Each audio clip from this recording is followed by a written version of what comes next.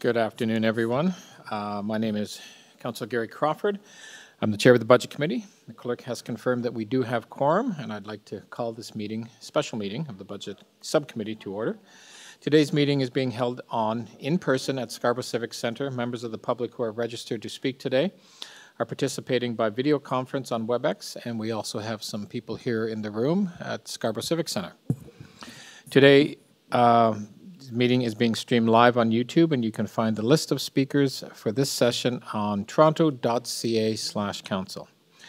And I ask for your patience if we experience any delays or technical challenges. We tend to have one or two a day, so just be patient with us if that happens. Although we are in different locations and meeting remotely today, the committee would like to acknowledge that the land we are meeting on is the traditional territory of many nations, including the Mississaugas of the Credit, the Anishinaabe, Chippewa, the Haudenosaunee, and the Wendat peoples, and is now home to many diverse First Nations, Inuit, and Métis peoples. We also acknowledge that Toronto is covered by Treaty 13 with the Mississaugas of the Credit. First order of business, are there any declarations of interest under the Municipal Conflict of Interest Act? Oh, can you maybe put a bit more volume on it? I'm pretty close to it. Okay, of the Budget Committee that are here today to listen to public presentations.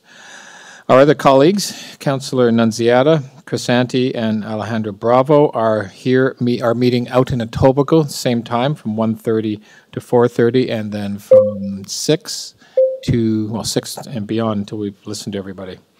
The clerk has posted the speakers list online at toronto.ca/council. If you click on the speakers button for today's meeting, you'll be able to see the complete list of names. For the public who are speaking today, here's how the process works. You will have 5 minutes to speak to us. If you are online, you have a choice of speaking to us verbally, or you can click on your video so we can see you. Please activate the microphone just before we'll give you permission to do that. I have a list of names here. There's approximately 30 people that we'll be listening to today. In order, I will go every three, so I'll mention the first three, and then we'll continue down that so you get a sense of where you are at on the list. But again, you can get online if you want to have a look at where you're at. After you have your 5 minutes, I will or just before 5 minutes actually, I'll give you a little poke or nudge to let you know that usually about 5 seconds before, just in case you go over, that you'll have to wrap up. Once you're finished, you'll have maybe potentially have some questions from any of the other councillors who are with us today. And again, we have Councillor Thompson and Moise to my left, who are part of the subcommittee, who could ask you questions. This is the public's opportunity to speak to the 2023 operating and capital budgets.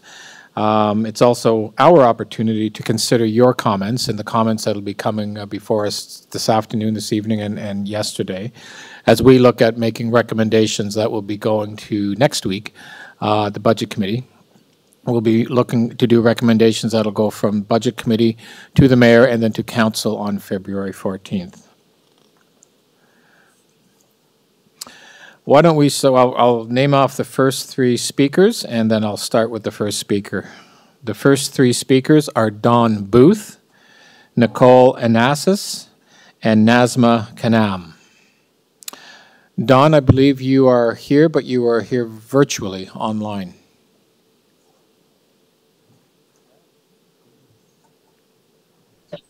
I'm here. Yes, you are. Thank you. Go ahead, you'll have 5 minutes. Thank you for this opportunity. I'm speaking to you today from the other side of the coin. Most speakers have talked about how to spend money. I'd like to talk about where we can find some money to spend.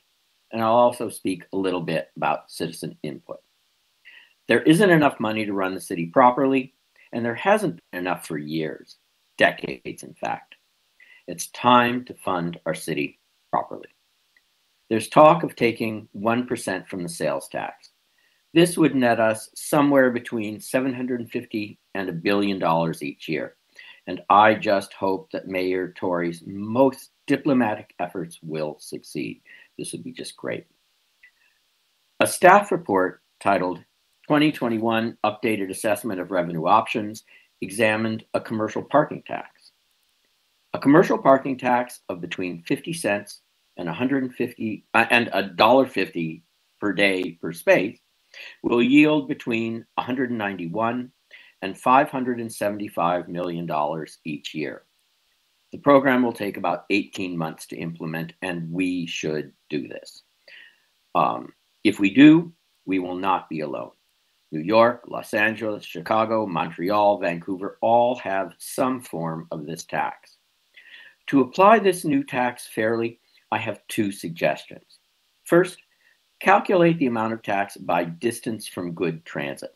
Maximum at Main and Danforth, where I live, near zero near the zoo or in Rexdale.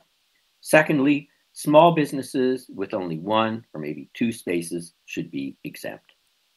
It's been proposed that this tax be dedicated to transit. And if that were the case, we would get noticeably better transit and we could take cars off the road. Compared to increasingly worse congestion and increasingly worse service, I think that people will support this tax. Now, we're counting on contributions from Ottawa and Queen's Park.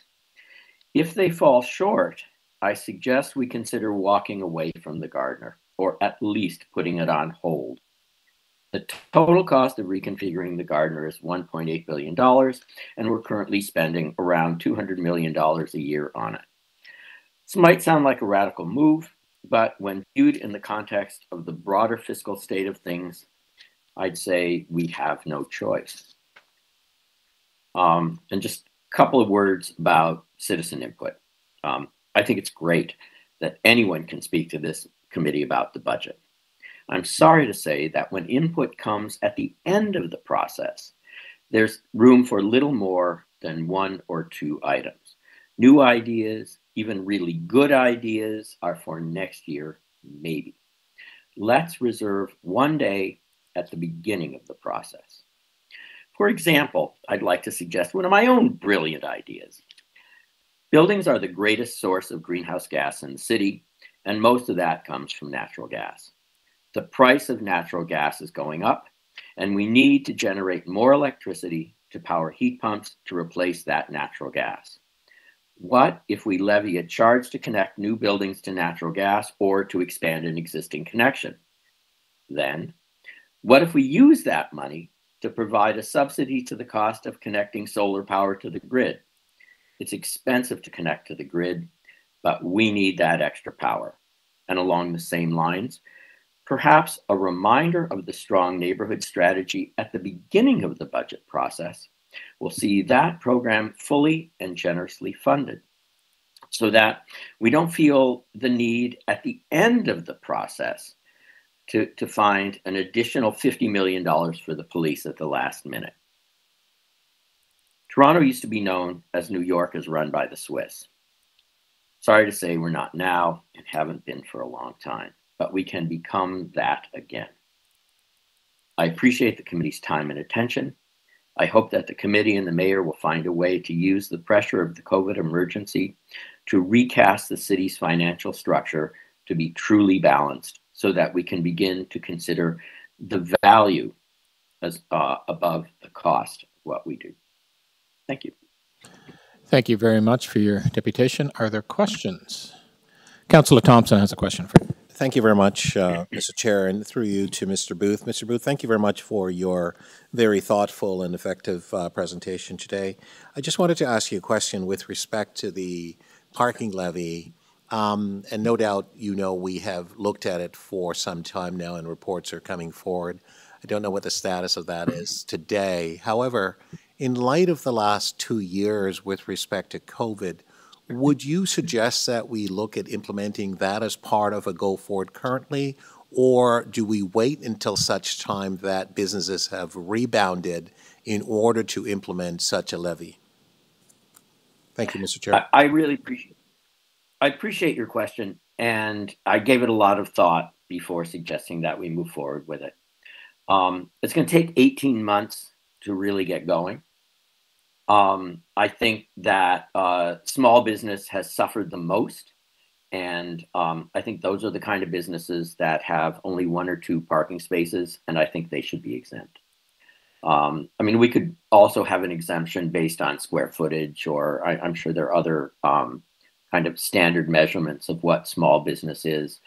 But the cost per space of a maximum of $1.50 a day, I think if a building is even just holding on by its fingernails, that it can probably handle $1.50 a day per space. Because I think that businesses that have a lot of spaces, um, I just think that they would be more like corporations, and their chances of having survived and beginning to right themselves, or beyond beginning, I think we'll be okay.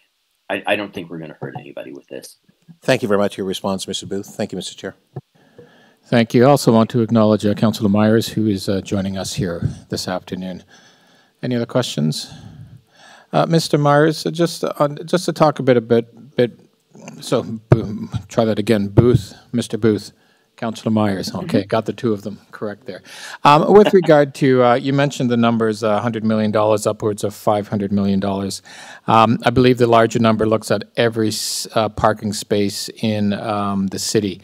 You mentioned exemptions. So when you're looking at exemptions, small businesses, it doesn't make sense that we would be putting a charge on them. Strip malls out in Scarborough, out in Etobicoke, when you're looking at all these strip malls. So are you expecting, when we're looking at this, to charge those kind of areas or not?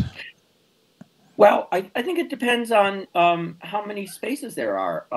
I know that in a lot of cases, in developments like strip malls, that spaces are allocated per store. Your rent includes X number of spaces as part of the calculation. So, if the store is kind of responsible for 1 or 2 spaces, leave them alone. If there's more than that, then there's a modest fee. So, I mean, we're talking about a couple of bucks a day here. It's not huge money. So again, that's an interesting distinction there. You mentioned that in these strip malls that you would, if there's 1 or 2 spaces, 3 or 4 spaces, you would charge the actual owner the money instead of the person who would be using the parking space. Is that correct?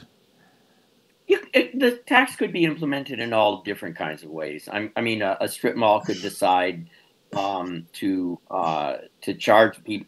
It could have a separate parking fee, or the landlord could take it, or it could be charged directly to the rent of each business. Honestly, I haven't thought it through to that extent, and I think there should be a certain amount of flexibility offered.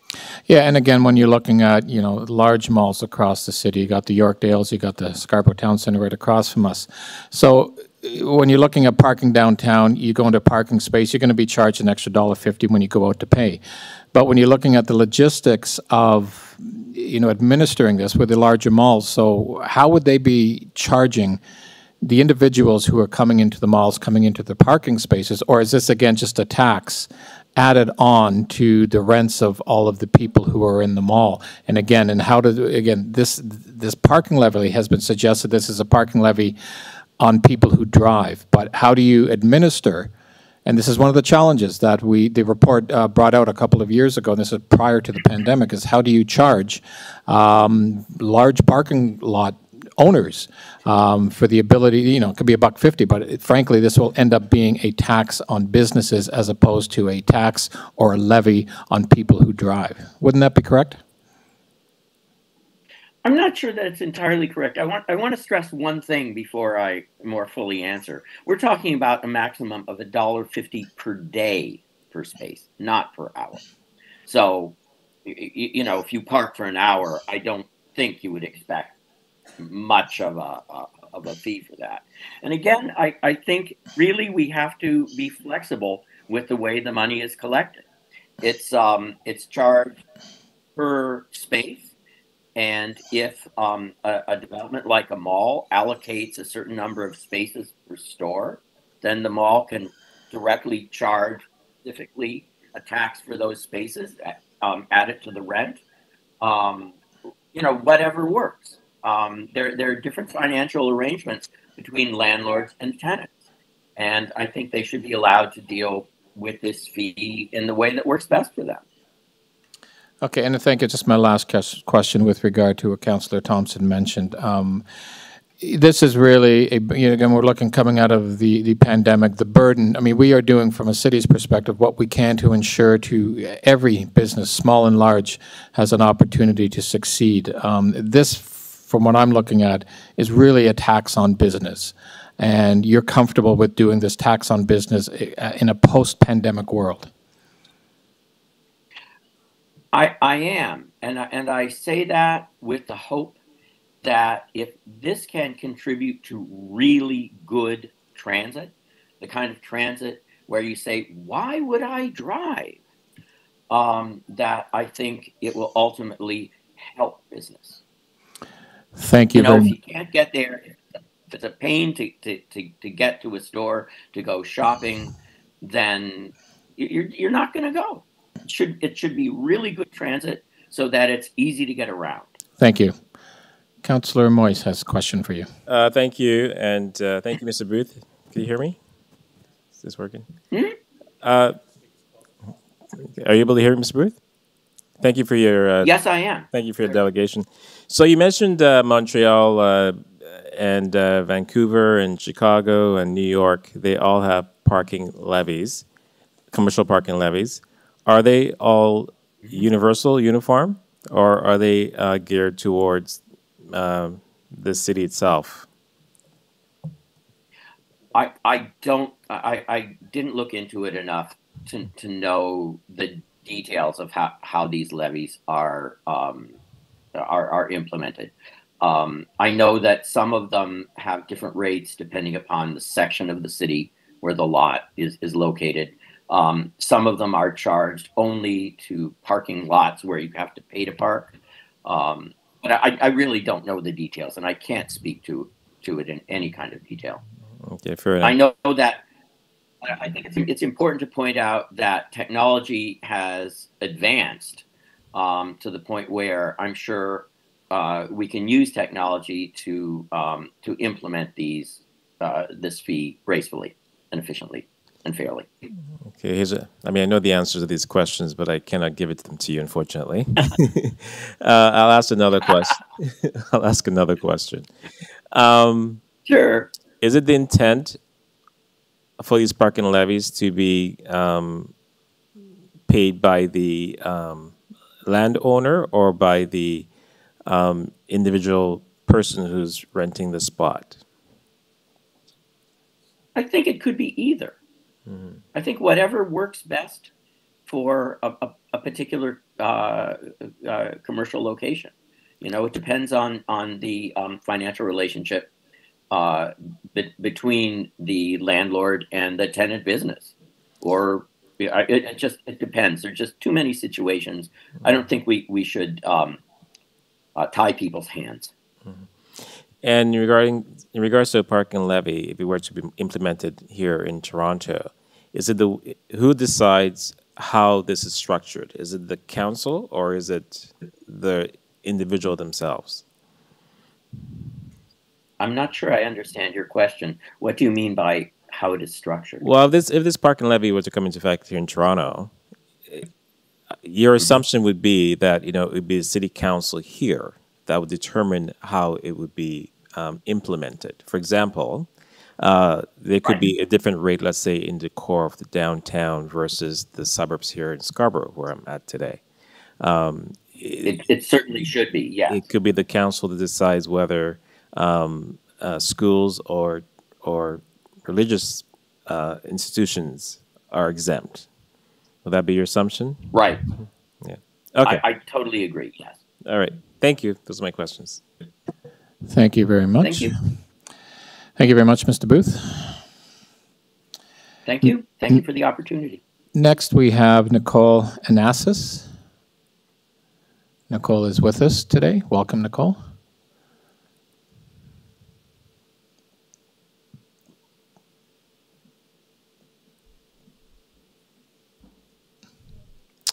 I'll get the mic on for you, and then you're all set. Oh, I think maybe press the button yourself. Do I have to hold it? No, just hold it. Just press it once. We're good. We can hear you now. Awesome. My name is Nicole Onassis, and I'm a volunteer with Progress Toronto and Scarborough Environmental Association. I was struggling to think of what to write today to present as a deputation, but my sister told me a story of her commute home last night that I think is very indicative of the state of our city. She was coming home from a date, and the man suggested that he order her an Uber because it's safer. And after being harassed multiple times by Uber drivers on her way home, because she's a 5'0" small woman, she decided to take the TTC, and she responded with, "I actually love taking the TTC home." She got out of the station and went to board the streetcar and sees a man appearingly dead half underneath the streetcar, with his girlfriend frantically crying above him. As she called 911, as she moved through the crowd of people just standing there and watching him lifeless underneath the streetcar, she heard the TTC driver call out to her, "I saw her pull him off the streetcar." So this means that this man had been unconscious for an unknown amount of time, definitely longer than the time it took my sister to call 911, and nobody did anything. And in the middle of a mental health crisis, a drug overdose crisis, City Council is deciding to police and to have increased presence of TTC constables. What are the chances of one of the new constables being present at that time and able to help that man? 50 constables is not the answer. Increased police is not the answer. TTC constables have the same capacity to respond to crises as police officers. And after the results of the 2022 study on racism, the systemic racism of the Toronto Police, are we really thinking that TTC constables are any better? It is founded within the policing system that there is increased targeting to marginalized people, specifically Black and Indigenous people. There are no necessarily understandings statistically of the nuances of combined prejudice resulting from those who have mental health struggles or drug use issues. Every dollar that is spent on policing our communities is a dollar ripped away from making our communities safe. It is imperative that City Council make sure that people feel safe on their commutes home and in their communities. Safety and security is not founded through policing. Safety and security is found when citizens are cared for through increased affordability and mental health supports. It is found when people know that in times of crisis, someone who is trained to help them, unprejudiced, will be there and not just watch them lying underneath a streetcar. Policing is not the answer to our safety needs. Every dollar ripped away from our community is a dollar spent in the wrong direction. Thank you. Thank you very much. So hold on, I want to see if there's any questions. No, there aren't. Oh, Councillor Myers actually does have a question for you. Thank you, Nicole. What would be your suggestions to help that man on the TTC that you're not seeing in the budget? Sorry. When people don't feel safe to call emergency services, which has been a very resounding answer within the people and communities that I'm in, they're not willing to call emergency support. So acknowledging that there is systemic racism in the police is not enough, and there's not being enough work done on community response units. That's not being sent as part of one of the responses to the budget. Like, I saw that there's simply increased policing that the city wants to invest in, but there isn't, even though I would prefer not the police to have a community response team, there aren't enough budgets allowed for actual response units that are within the same capacity of response as the police to come to those situations. And if the community doesn't feel like they can trust the police, they're not going to call emergency services. If there's issues on the TTC, a lot of the time people just stand and watch because they don't think that the people who can help them will actually help them. So I think, sorry for like a rambly answer, but I think that increasing notable and measurable elements of less prejudiced response within these community care response units would be the biggest thing. So in response to the 2022 findings, not increasing policing, but focusing on community care. But also mental health and drug abuse problems result from a resounding and systemic issue of the city of like not being affordable. So affordability of even housing, groceries are really unaffordable, TTC fare is unaffordable. Moving from one place to the other in the city is becoming increasingly unsafe because you feel like you can't live here. And if there's no security, then there's no sense of safety either. Thank you. Thank you. Thank you very much. There are actually no questions, unfortunately. Sorry. It's just yeah, Councillor Thompson has a question for you. Thank you very much for your presentation. I'm a little curious with respect to the narrative of the story that you communicated to us about, obviously, the cause and effect and lack there of trust.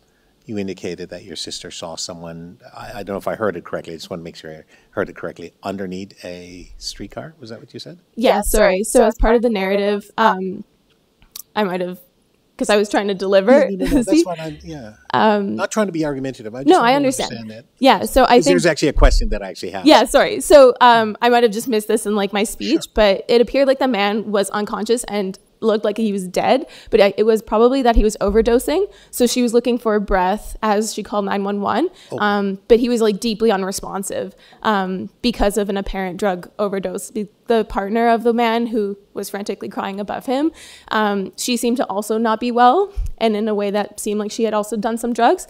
Okay. So I forgot that part. No, that's fine. That's helpful. So you wanted to sort of broaden the understanding in terms of the ongoing effect of matters in the city and the need for the responses, and you're wanting to create that correlation between the investment into preventative measures and initiatives so that we get a broader understanding of that. That's what you're trying to. Yes, absolutely. I just want to make sure we're clear. And then can I just ask you one other question? You indicated your sister called 911. Prior to her arriving, no one else called 911 as she was aware? No. So actually, while she was on the phone with emergency services, she had them communicate to her that they had just received another call for the same situation. Right. So there was a period of time where this man ODing on the streetcar was pulled off by his partner. The TTC driver saw, all of the people in the station saw, and no one called until my sister came up the stairs and decided to do something. And where did that incident take place, do you know? She lives in Roncesvalles, so I don't actually... around there, okay. Yeah. Thank you. Thank you very much for your presentation. Thank you, Mr. Chair. Thank you. Thank you. Appreciate your time. Next is Nazma Kanam.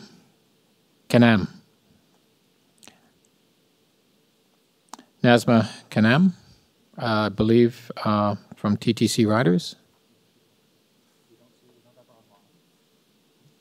Okay, I will circle Nazma and come back later on. The next three speakers will be Dave McDermott, Kate Chung, and Kristen Verasingham. Dave McDermott. Dave, are you online?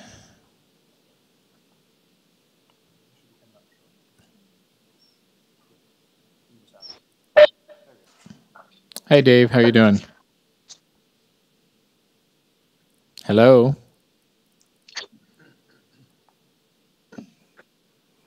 Dave, can you put we can hear you. Can you speak to us?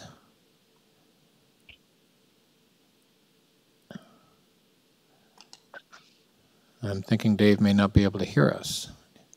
Dave, it's Gary Crawford here. Can you hear me?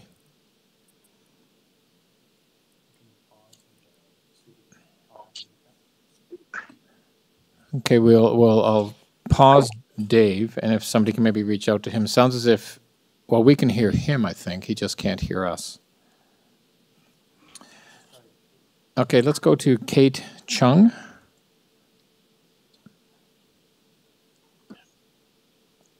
Kate Chung is also on video conference.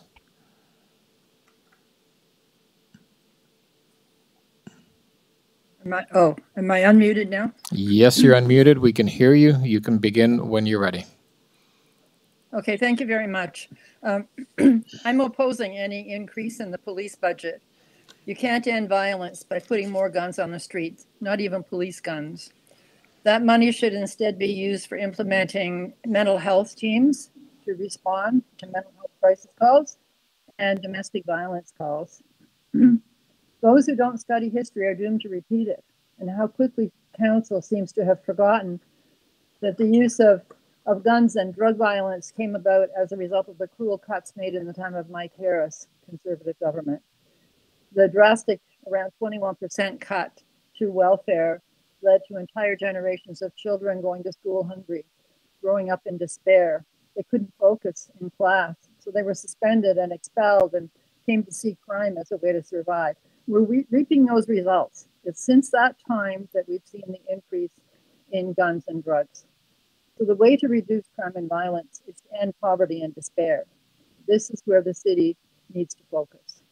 Provide supplements to ease the poverty of those on so-called Ontario Works and the ODSP and the working poor. Provide breakfast and lunch programs in every school. Homework support groups with a snack in every school. Recreation programs free and available to all children and youth. Health clinics for all. Job training and jobs. Build hundreds more units of Toronto community housing and thus house the hundreds of families on the waiting list. Renovate all the units that are in such bad repair. And while you're at it, make all those new and renovated units universal design, so anybody of any age or ability could live there and continue to live there, whether they had a stroke or any other medical problem. Implement a home first program. House people appropriately and phase out the inhumane shelter system that condemns so many homeless people to suffer on the streets and die. Upgrade the TTC, but do not increase the fares. You don't increase the fares for drivers on our roads. In fact, you canceled the vehicle registration tax a few years ago. Bring it back and use the funds for public transit. Implement a surtax on the property taxes of all housing assessed at over $2 million. Use those funds to build and repair Toronto community housing units. Toronto City Council needs to stop discrimination against elders and people with disabilities. To fail to do so is to put the city in contravention of the Canadian Charter of Rights and Freedoms, the Ontario Human Rights Code, and the UN Convention on the Rights of Persons with Disabilities, which Canada has signed, thus committing the City of Toronto. When the city makes any arrangements with or concessions to developers, whether it's in the form of land, zoning changes, tax reductions, or deferrals, or any other form, the housing that's built should be required to be universal design, fully accessible. So anyone of any age or ability can live there. Continue to live there if experiencing an accident or illness or just the infirmities of old age. We're all going to get older and we're all just temporarily able. As CMHC has reported, the cost of building a new apartment is the same whether it's accessible or not. This is a really important point because too often arguments are made, oh, it's too expensive. It's not. Accessible housing will actually save the city money because there'll be reduced need for long-term care. People will be able to stay in their own homes. Reduced likelihood of pandemic horrors, such as we've seen in long-term care in the pandemic. Reduced need for PSW help. Reduced need for help with household tasks. Fewer falls, fewer ambulance calls, fewer hospitalizations. Better mental and physical health. And more employment of people with disabilities who are not struggling in inaccessible housing. So let's have a heart and not a gun. Let's make this city the world-class city it claims. Thank you. Thank you. Are there questions? Councillor Myers has a question. Thank you, Councillor Speaker. Thank you, Councillor Crawford. Ms. Chung, you listed a number of items that you would like to see investments on aside from the police budget. Are there one or two things in particular that you think need to be the priority for this upcoming budget? Well, certainly housing.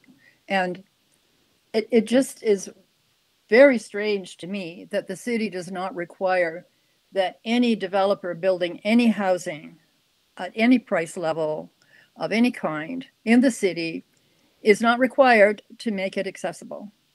If it doesn't cost any more, and certainly for an apartment, CMHC has reported the cost is the same, or for a house, the ISO reports and many developers and architects I've spoken with say it costs less than 1% more to make a house fully accessible if you do it from the time of the design of the building. If you wait and you do renovations, that's extremely expensive. And I think that's why there's this misperception that to build accessible housing is expensive. It's not. Building it new is not expensive. So if we could keep people out of long-term care, which may help save their lives, keep them out of hospital, and will save money on ambulance and all kinds of healthcare costs, why are we not doing this? Thank you. And so when you say spend money on housing, in your mind, what does that look like? Are you talking TCHC housing, shelters? What does that look like to you? Not shelters.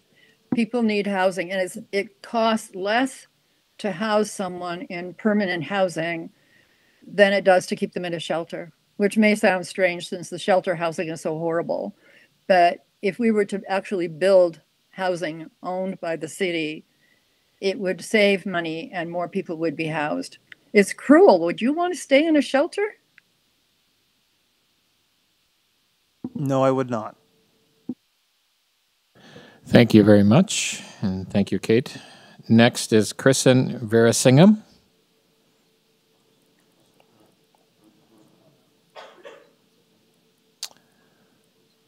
Welcome, Kristen. Just press the button and we're ready to go. Am I good? You are. Hello, my name is Kristen Veerasingham. I'm the co-founder of the grassroots org Scarborough Environmental Association. I just want to start off by thanking the mayor for looking to make up for the shortfalls in the city budget by increasing property taxes. If we want to maintain a world-class city, we have to be all willing to collectively invest in it. I also want to thank council for their implementation of bus lanes in my neighborhood. I've lived there for almost 30 years now, and in the time that it's been there, it's changed the businesses I go to, my gym membership has changed, the restaurants I choose to eat at have changed. So it's been very beneficial for me, and I see my fellow transit riders as well making use of it. On CBC, I saw that Toronto was ranked the 3rd most congested city in North America, and with the SRT shutting down in Scarborough at the end of this year, I think expanding bus lane networks will go a long way to reduce the possible congestion that would come from that and any impacts to businesses and riders as well as drivers, because as we may forget that buses and consistent reliable transit is actually one of the best ways to fight congestion. And we can penny pinch and be like, oh, we don't have enough money for transit, but we'll see the cost later on. Guaranteed we'll see the cost later on. So being proactive in that investment, I think will be good. Especially when we see the Gardner Expressway, we're seeing a huge amount of money dumped for that. And I'm not saying that's a bad thing, but if we're not seeing the same proportional investment in Scarborough Transit and keeping it maintained and well serviced going into the future, I question the priorities around that. And also for the push around safety, in Scarborough, we don't have a lot of subway stations. And a lot of the anxiety of using transit comes from people like me who have to use bus stops late at night. I was once a shift worker. I used to work at Canada Post. And sometimes during the night shift, I would use the bus to get there. And it would just be me sometimes, right? And I wasn't surprised because there wasn't a lot of service. So sometimes you'd be waiting 30 minutes for a bus. And it was anxiety. I'd see assaults happen. And honestly, I think one of the things that would make us more safe is increasing the amount of people who use transit and making sure they have reliable service so they're not stuck waiting 30 minutes for a bus. To end, I just want to ask the city to properly fund transit and explore solutions like a parking levy. There might be issues with businesses and things like that, but I think it's council's job to look into a staff report and try to find out how we can target big corporations, the people who've honestly won during the pandemic, and sort of focus on them and explore that. And that'll benefit small businesses because, as we've seen from previous pilots, transit users actually go to businesses. We actually are patrons, and increasing connectivity, especially in a place like Scarborough, will will benefit them as well. So that's all I wanted to say. Thank you for your time. Thank you very much for coming out. Seeing no questions, we'll move on to the next speaker. Our next three will be Lieben, Gebra Michael, Paul Beatty, and Brad Pearson. Lieben or Lieben?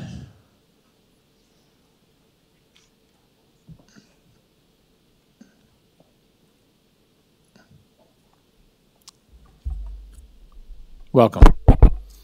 Good afternoon. Thank you, Councillor Crawford. Good afternoon. It's a pleasure to be here, and thank you for the opportunity. Just probably what I'll be talking about would just continue with some of the conversations that have already taken place. I would like to acknowledge first that, yes, the city is operating and is planning its budget for the next year under difficult circumstances, and we've all experienced some very difficult circumstances in the past 2 years. And so I start by acknowledging that. I also understand from some reading that I've done and some of the town halls I've attended, the city has made assessment of the impact of current pandemic-related situations, but also economic-related situations on city services and other services that are available, and made some adjustment. What I would like ongoing kind of an assessment is also understanding the situations that some communities, particularly Black, Indigenous, and racialized communities, have experienced or continue to experience prior to COVID, definitely, but also what has taken place during the pandemic and how that has continued to challenge many communities.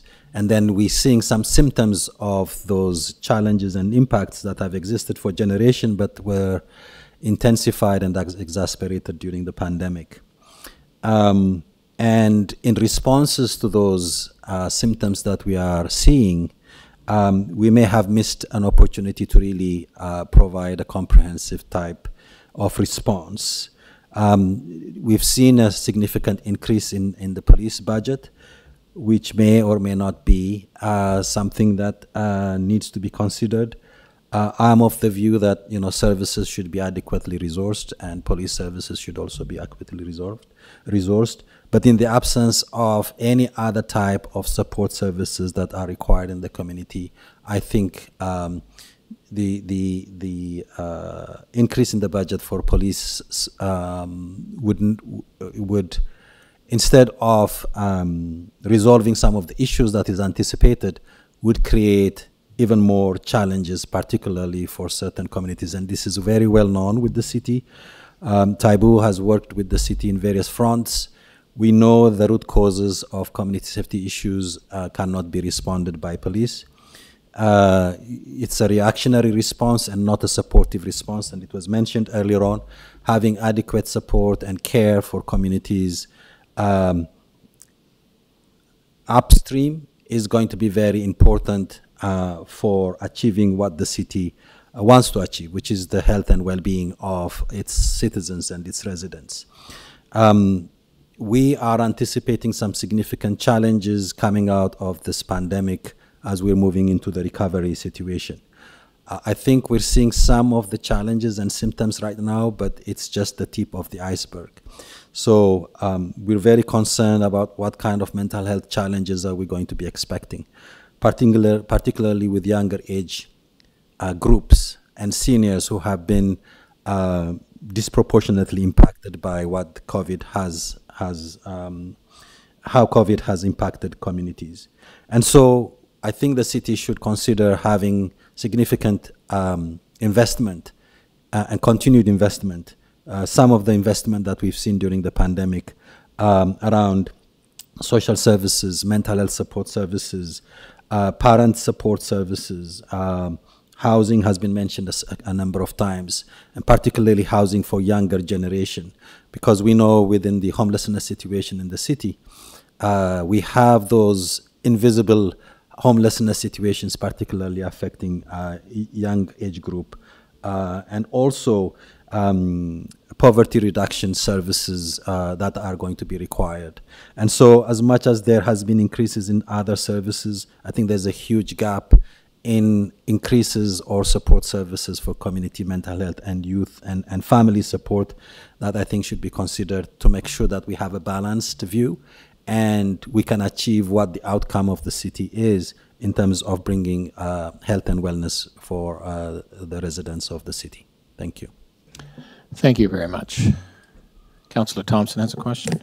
Thank you. Good afternoon, and great to see you, Liban. Can you just tell us how some of the programs that the city has assisted in terms of funding and helping, particularly with respect to your amazing group, Taibu, or your organization, the work that you do, can you tell us how that's impacting the community, and particularly around the mental health support and assistance there? So, yes, we've had good partnership with the city. Some funding around mental health, but I think the significant investment has been the community crisis response. Right.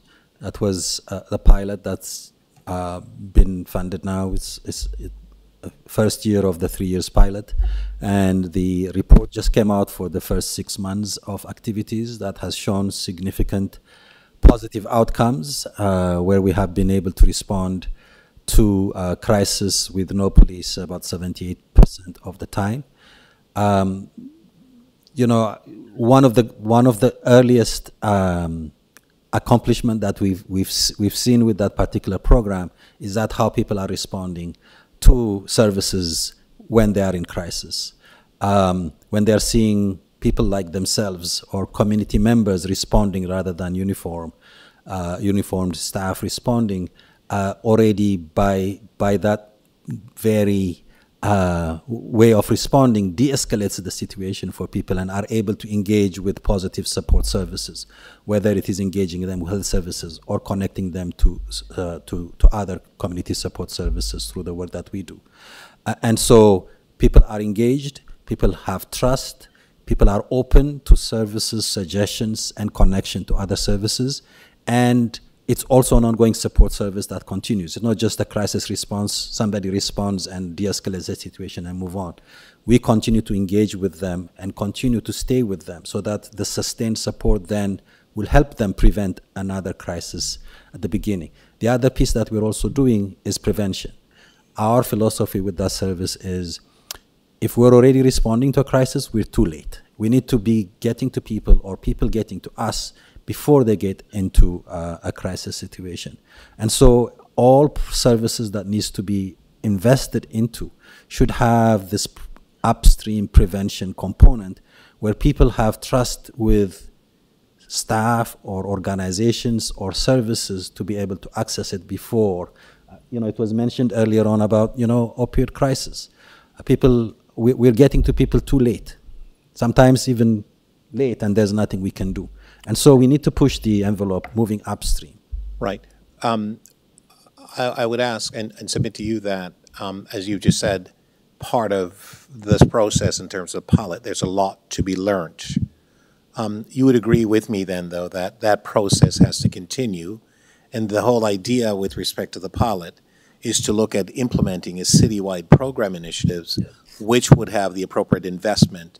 And as much as there's a call for more investment with respect to this area, we are now moving ahead with respect to trying to learn and understand the mechanics of an infrastructure that would be sustainable. Would you then agree with me that that learning has to take place in as much as there's more work to be done? Yes, definitely. I think we are already learning, and there's more learnings to be done. There's some adjustment and tweaking we have to do around the system and how the system is changing, because we're changing a system, right? We didn't have the system before. We're implementing a new system and also changing existing systems, whether it's 211, 911. What is the best way for people to get to the services? So there's learning to happen.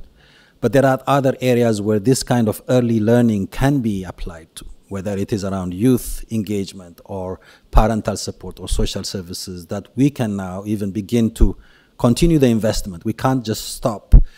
And our concern is when we're talking about recovery, recovery should feel different for certain population. Because if recovery is to get to where we were before, Right. I think it's going to be very detrimental to Black, Indigenous, and racialized communities. And I would agree with you, but can you tell us, please, your ability to communicate as part of the structure that's in place now, so that your voice, and a strong one that is, well respected, is able to provide input into the larger system so that we can design and continue to grow programs, as well as you've just identified the fact that if we're basically trying to race back to where we were, we're no further ahead in terms of building back better or building back stronger. Is there a mechanism that allows you to provide input, as you've been able to provide us here today at the Budget Committee, but beyond simply the Budget Committee? Yes, I think, obviously we have our elected officials. We will engage them. I think the city has played a significant role, and I'm very happy to recognize and acknowledge that during the pandemic, the city has responded. We need to continue to respond to those issues. We need to have forums like this where the city and systems, both at the provincial and municipal level, can come together and continue the conversation. We're just one organization, but there are many other organizations. Creating this forum on an ongoing basis where we can communicate, we share our experiences, the city brings their expertise, and together as a community, then we're able to make these changes. So definitely this is something that we need to encourage. Super. Thank you very much. Thank you, Mr. Chair. Thank you. Thank you. Councillor Myers has a question. Hi, Levin. Thank you for coming today. So you had said that, there's a missed opportunity to provide a comprehensive response to some of the issues that you had identified, whether it's mental health challenges for youth and seniors, social services, parent support services, and so on.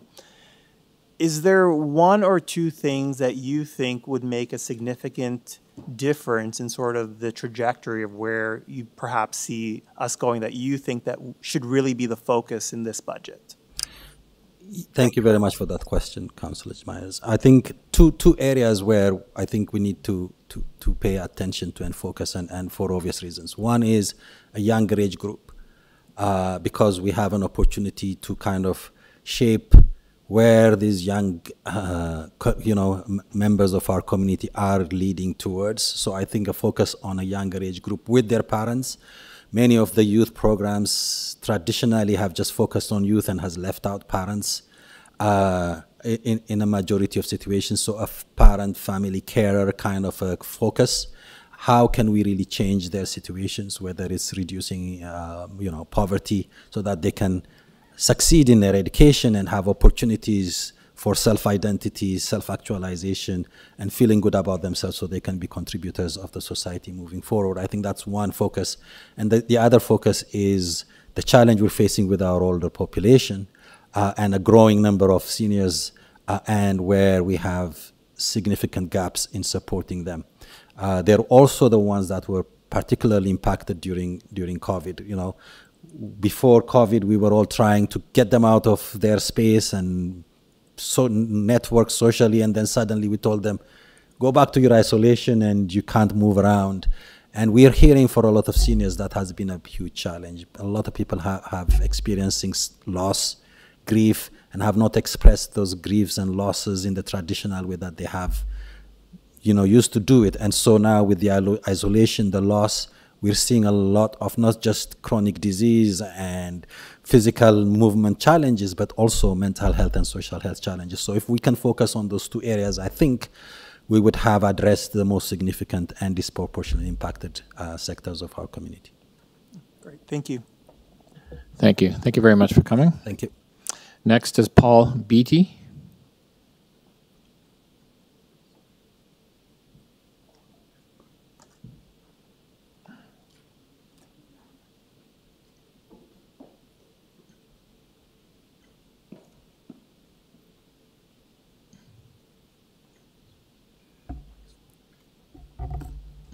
Welcome, Paul.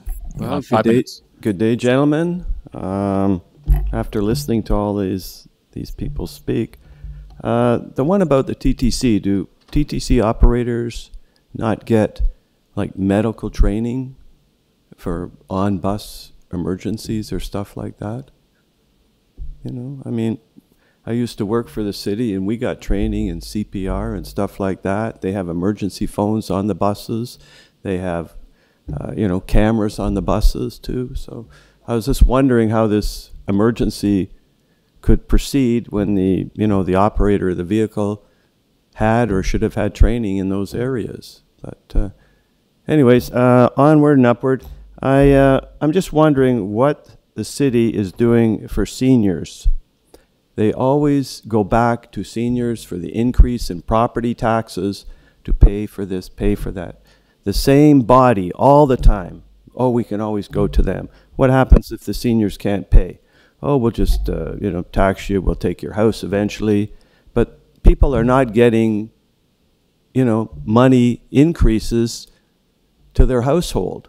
And the price of groceries going up. Heating fuel went up 25%. Electricity went up 12%, which is, and then, oh, yeah, you have to pay more property tax because we have these issues to do. Okay, and the gentleman that spoke first, he had the 1% sales tax, which I think was brought out many years ago. There was that brought out, but nothing came of it. But I think, 1%, 2%, and that way it takes money from everybody, not just one specific group all the time, and helps pay for things. So I agree with what that guy was saying about the tax. It should be everybody gets to pay, not just the few. And the other question I had was, I read an article in the Toronto Star the other day, and it said the mayor's office is getting a 37% funding boost. It also said that councillors got a 6.7% raise this year, and last year they got roughly a $2,800 raise in their salaries. And then I got to turn around and I have to pay more property tax? I don't know. And the mayor's funding, I can't resist saying that, is this for the new throne that he's got? But anyway, I couldn't pass on that one. And Mr. Ford, he gave the mayor more powers to speed up building or something, but in the same breath, Mr. Ford stopped the development taxes that were supposed to be going to the city. So seems like a, back and forth thing, one way he gives them this and the other way he takes it back. So anyways, that's about it for the day, gentlemen. Okay. Nothing to ask. We're good to go? I think we are. Thanks, Paul, for coming. Okay, good enough. Thank you. Next is Brad Pearson.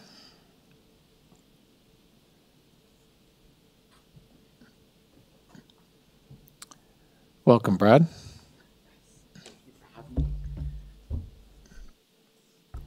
Can you hear me? Yeah. So I'm coming here to talk more about making sure transit doesn't get cut and also not raising fares, because I feel like Scarborough is a very unsafe community compared to how it used to be. I feel like the west and the north, and especially downtown, they do get more transit. They do get a lot more service towards them. Because, I commute downtown from Scarborough, and the commute's not safe.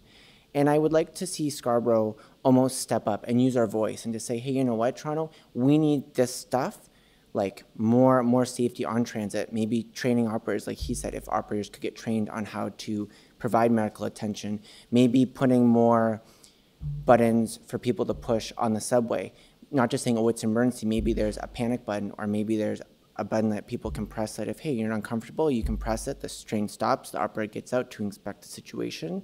But also providing more express routes in Scarborough, because the west has a lot of express routes, but where we are, we don't have those express routes that run very frequently. They only run in rush hour. Some run midday, but then they stop after, I think it's like 12, maybe 12 a.m., but maybe they run all night long. Maybe they treat it like Blue Night Network, where they run express. They come frequently, like 15 to 20 minutes.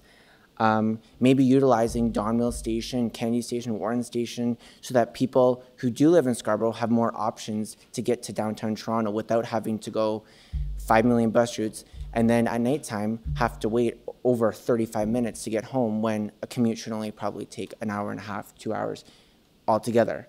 And another thing is making sure our communities are safe, because no one should have to feel unsafe traveling or even in the area, going out for a walk with their kids, or feeling like if they turn around that someone's going to attack them. My sister and me both live in a really nice neighborhood, Victoria Park in St. Clair area. You know, it's our street is safe, but I wouldn't go for a walk anywhere else because I'm always worried about someone's going to approach me. There's a lot of rough neighborhood around us. So I think maybe investing more in road enfractionments and also bringing the community, making it a lot more, I don't know how to say this, but like making it alive again, not getting rid of the businesses that are shut down, demolishing the buildings that are old and real, putting some more new, improved, affordable housing so that people can live in Scarborough but also have a safe place to stay and not feel like they have to live in downtown Toronto or the West End or the East End so that they can have a safe place. And another thing that I do want to say is more accessibility in Scarborough, because I feel like Scarborough got kind of the tail end of it. I feel like we made sure the North York was accessibilized, we made sure the West was accessibilized, we made sure downtown was accessible, but now all of a sudden Warden is finally being accessibilized. It took a long time for that to happen, and I mean, if we were to build more accessible stations or push it harder, I feel like Scarborough keeps their mouth shut a little bit, or they don't know what to say, and I would like to see more, especially councillors from Scarborough, speak up and say, you know what, Toronto, we need the proper funding for our community because we are bigger than, I think we're bigger than North York. I feel like we're kind of bigger than the West because we take up the whole east side of the city. I feel like it's where we say we're going to do it, but we're not actually doing it, and we're just waiting on the money. But when I feel like everybody's trying to say we need help, because help needs to happen now. And then the last thing I think I want to say too is providing more bus lanes, because we got it on Kingston Road, we got it on Morningside and Eglinton Avenue East, but we don't have it on Shepherd Avenue, which would be a really good one because that has a lot of service that runs on it. But also providing it on Kennedy Road, because that's another busy road. And then lastly is road enfractionments, paving the roads, making sure that roads aren't so bumpy and run down and making them alive again, because I feel like we're almost letting Scarborough crumble. Maybe extending lines 3, getting it ready so when it closes down that we have all these bus routes ready to go so that people aren't lost. Because I feel like once line 3 closes, Scarborough's going to be in a really bad position to say, okay, what are we going to do now? Because I don't think we're doing enough than we should be.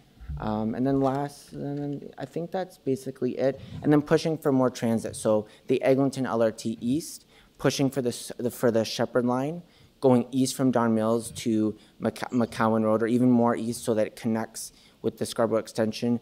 Maybe maybe even saying like making more frequent service on Victoria Park, Pharmacy, Warden, Kennedy. I'll have to wrap up, please. Yep. Sorry. Okay, thank you. Councillor Thompson has a question. Yeah. Thank you very much for your presentation, sir. Just a quick question. You stress safety and your concern for safety in the community. What would make you feel safer? I think what are the things? Well, maybe providing easier access to emergency services, having more of knowing that, okay, if I call 911, that I'm not going to be judged for calling 911. Maybe, I don't know, like I think not using all of money towards police services, but maybe having more accessibility, like for some people are saying for mental health, more, I think making sure like where there's neighborhoods that have a lot of rundown buildings, rundown streets to provide for construction and making sure that that they're rebuilt, putting more buildings up and paving the roads and making sure they're nice so that they look like really so they look really nice to be on, walk on, to okay, I'm on a road that's not run down with a building beside me that looks like it's just been left to just crumble. Like maybe more enfractionment in Scarborough. Great. Thank you very much. Thank you, Mr. Chair. Thank you for coming out today. Oh, you're welcome. Thank you for having me. Next 3 speakers are Sean Song-Jin-In, Danielle Terade, and Bridget Martin. All 3 are on line. I'll start with Sean Song-Jin-In. Welcome. Whenever you're ready. Oh, I think you're on mute, actually.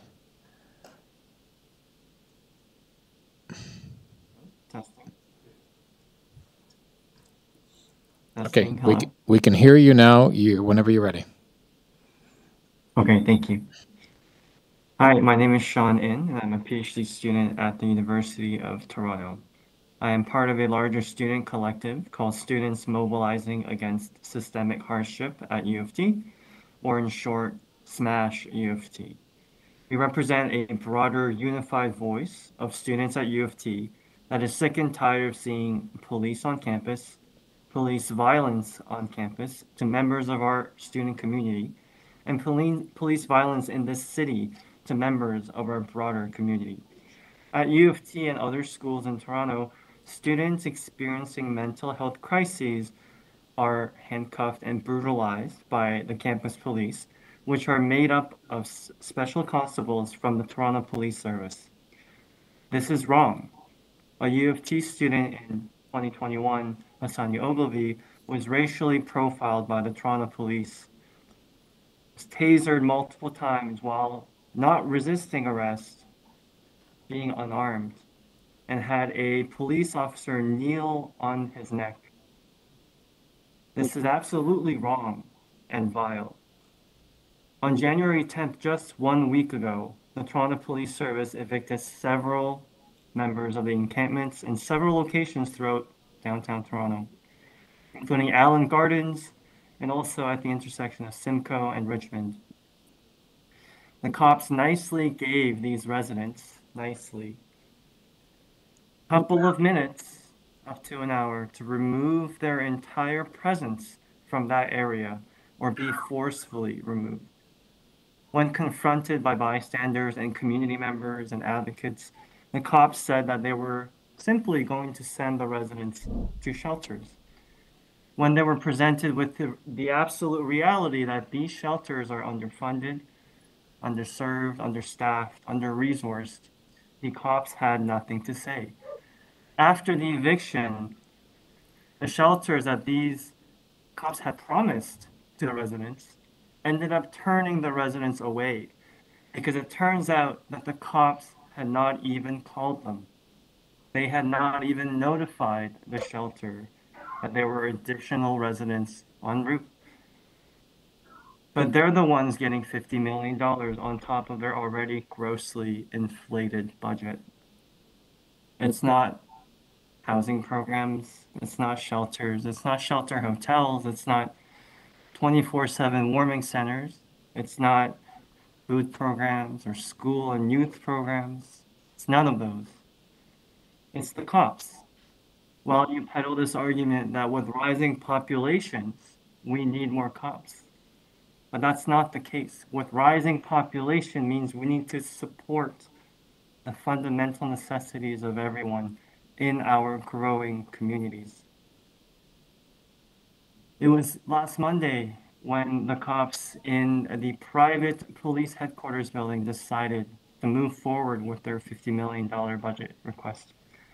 The very next day, it was those same cops out on the streets evicting poor, queer, disabled, Black, and Indigenous members of our community who are also the most underserved by you all. It was the cops that threw out the residents' tents, their tarps, all their belongings, leaving them only with 2 small bags of their belongings. It was the cops that stood tall, smiling, saying that they were proud of doing this job for the city. It was these cops that stood there tall, smiling, asking us if we cared so much, why didn't we just house these residents that they were forcefully evicting? It was these cops pushing us away from the tents or violently pulling advocates away by grabbing and pulling on their backpacks. All the while, city workers brought in a giant mechanical claw to pick up the tents, the tarps, the livelihoods of human beings and threw them into the dumpster. It's these bullies that you continue to fund while the rest of the city continues to rot. So please keep that in mind while you continue to administer oppression from the comfy, cushy chairs in that room today. Thank you. Thank you very much. Councillor Myers, you had questions?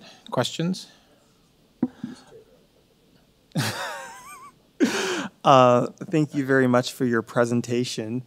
What would you like to see the focus of the budget if you could pick one or two items? You mentioned a number of items. What would you like to see us focus on that you're currently not seeing in the budget?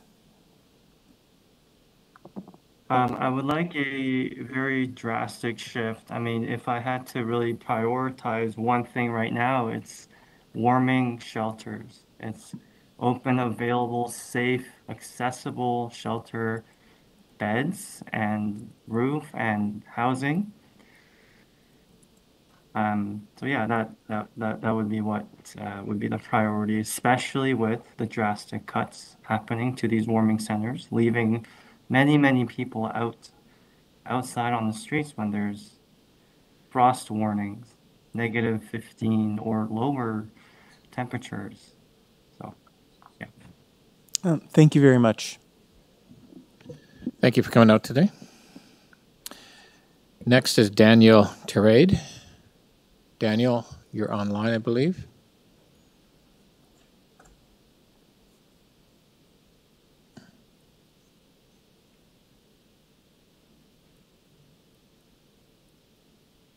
Daniel, can you hear us?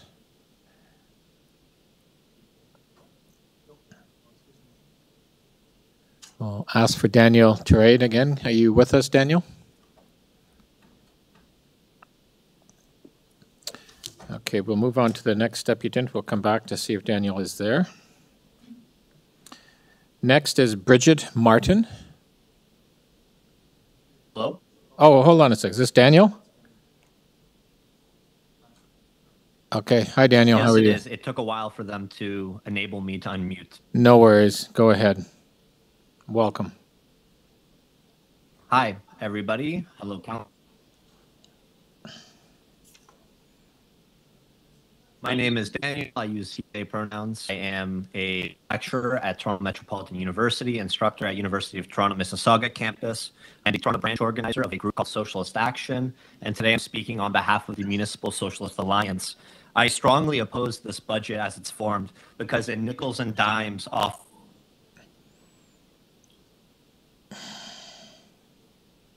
work. People in the city are the ones that pay the highest costs, from high transit fare to high property taxes on their personal property. Nothing in this city would be accomplished without workers. Workers construct the houses, condos, stores, and offices. Workers build the roads. Workers provide health care. Workers teach your kids. Workers drive the buses and subways and streetcars. Workers maintain the Daniel, music and art and make this place a joy to live. Every business, every industry in Toronto runs because of workers. Yes. We're having difficulties. You're cutting in and out. I don't know if it's our connection or your connection, but it's very difficult to hear you.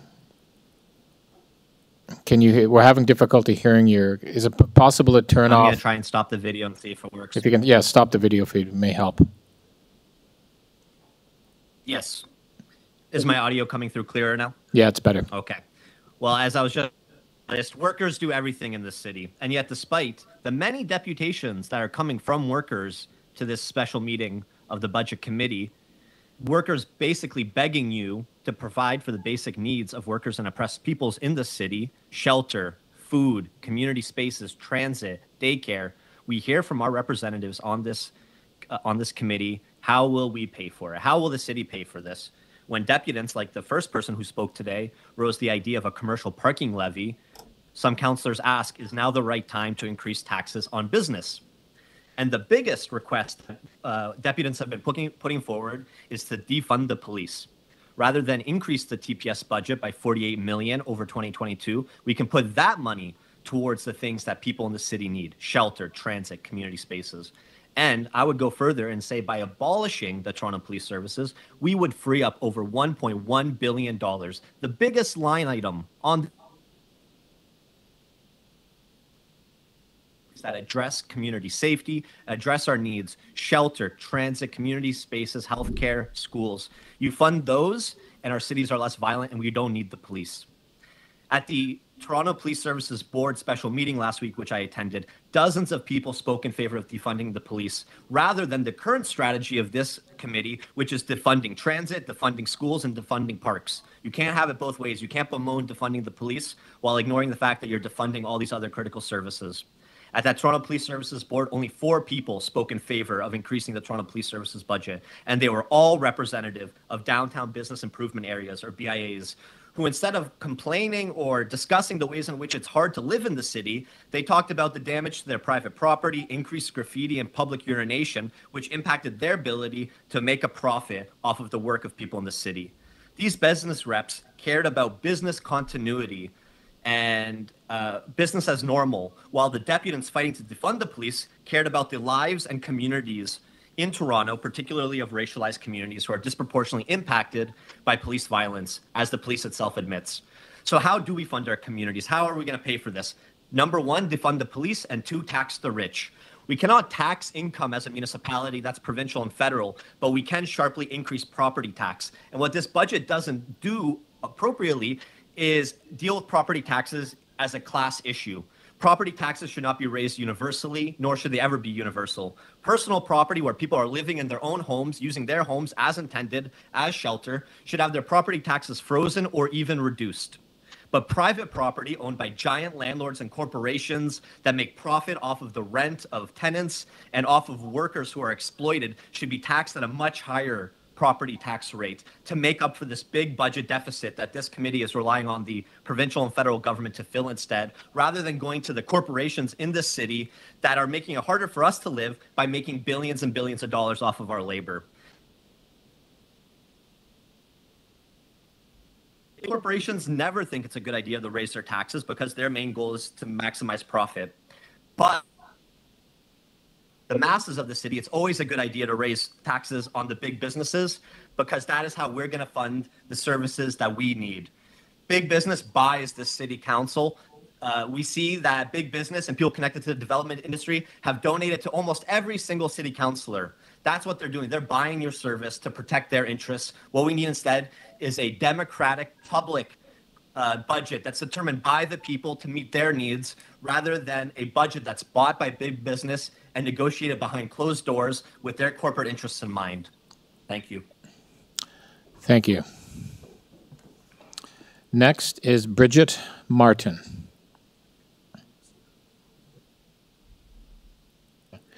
As I understand, Bridget is not online at the moment, so if Bridget is listening in any capacity, maybe she can call back or get back online.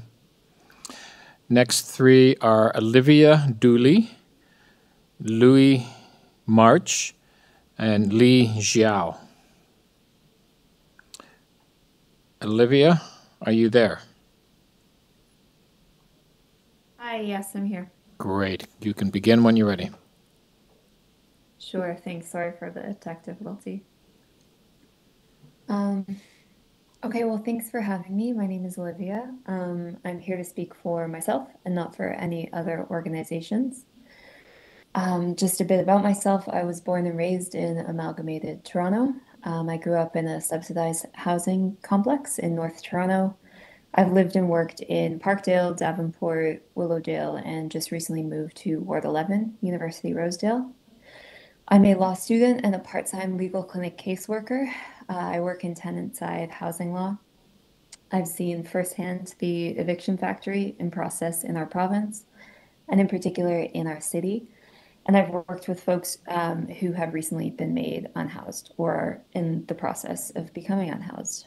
I'm here today to add my voice to the masses of concerned and enraged folks in our city at the mishandling of city resources in this budget's allocation towards the Toronto Police.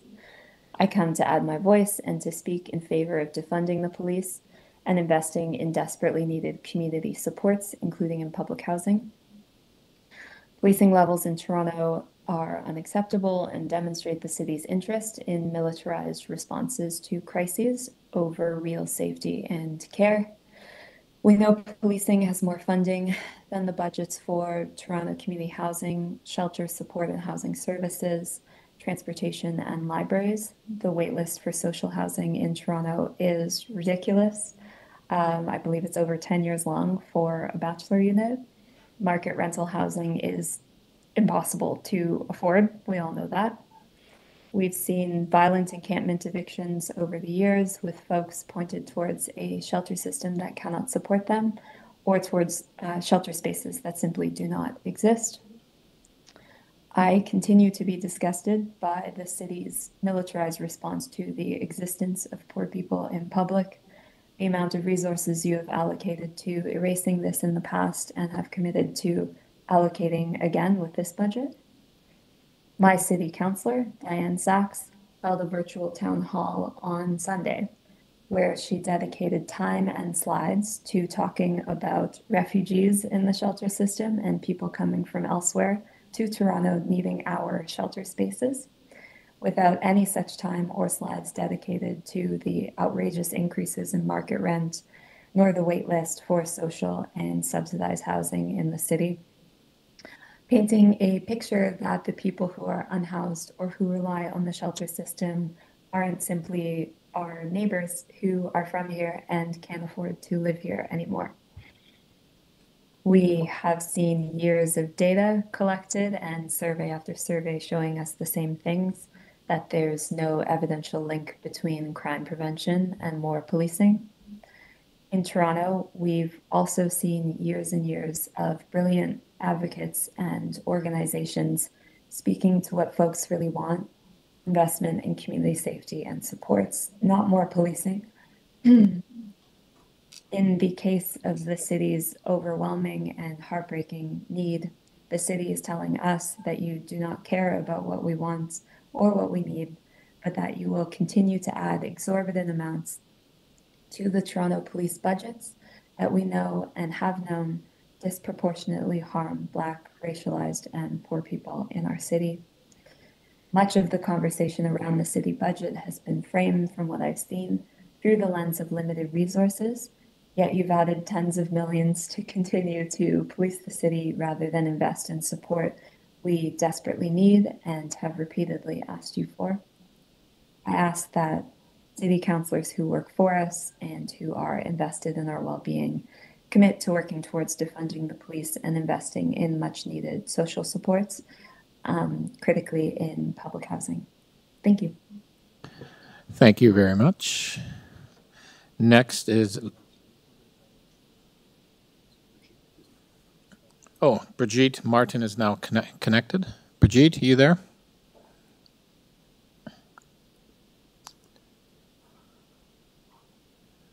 Can you hear us, Brigitte?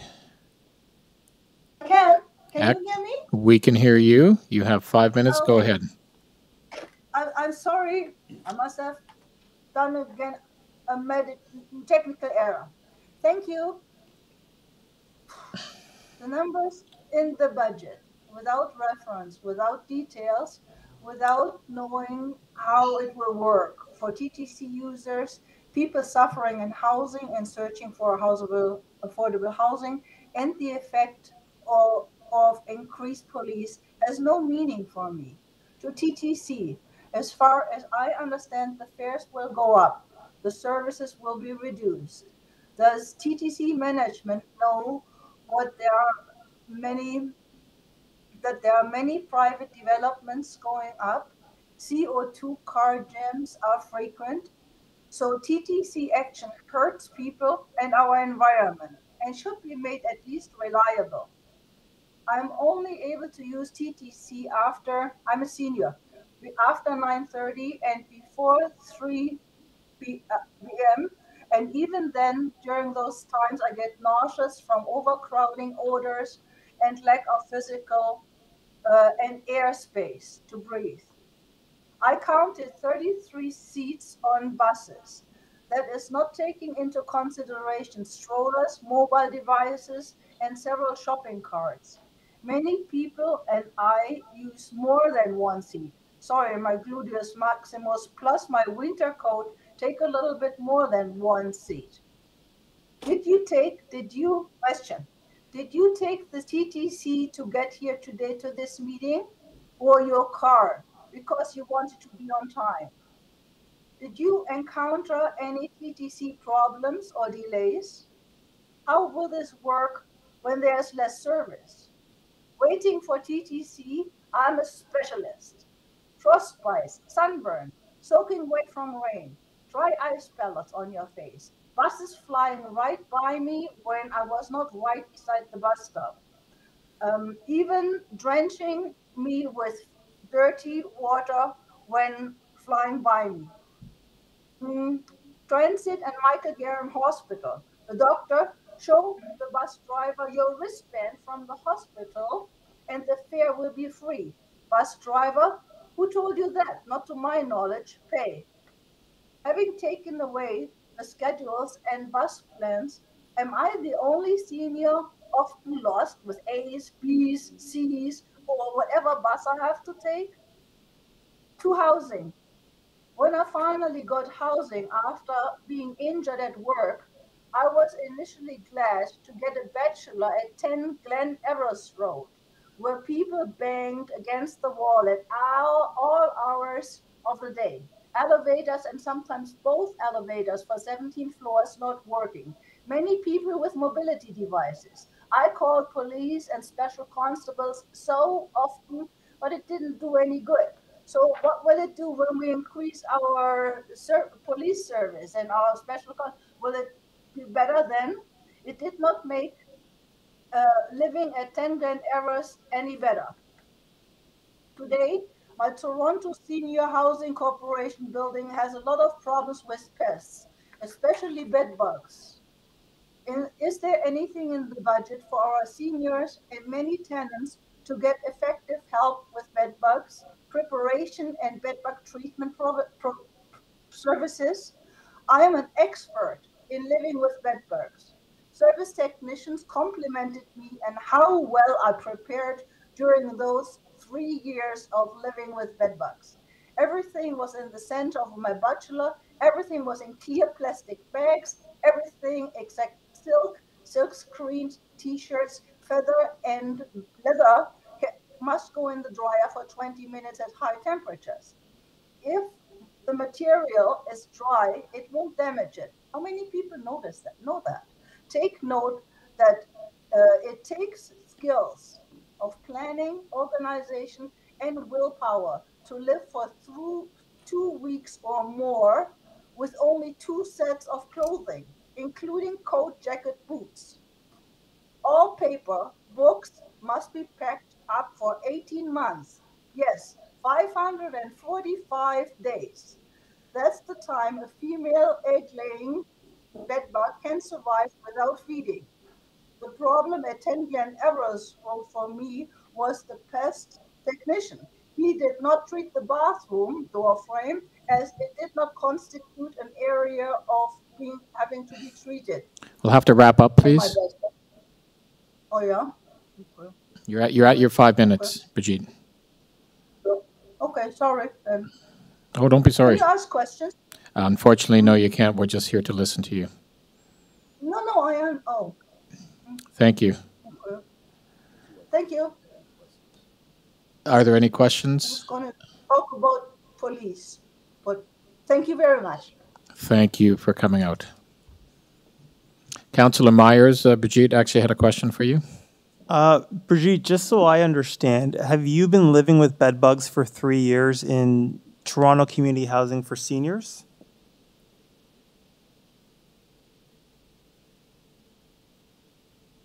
No, sorry, not for seniors. It was at 10 Glen Everest Road. That was a Toronto housing, not for seniors. So this is private residence that you're living in with bed bugs? Right now, Past I live tense. in Toronto Seniors. Okay. Right now, I live in a Toronto Seniors Community Housing building. And before was the same, just not for seniors. Okay. Thank you very much. Thanks for that clarifying. Thank you for coming up, Brigitte. Next is Louis March. Louis is also online.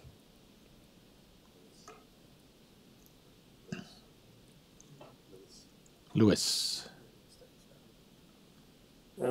Actually, it's Louis. Oh, Louis sorry, Martin. Louis. I apologize. Go ahead.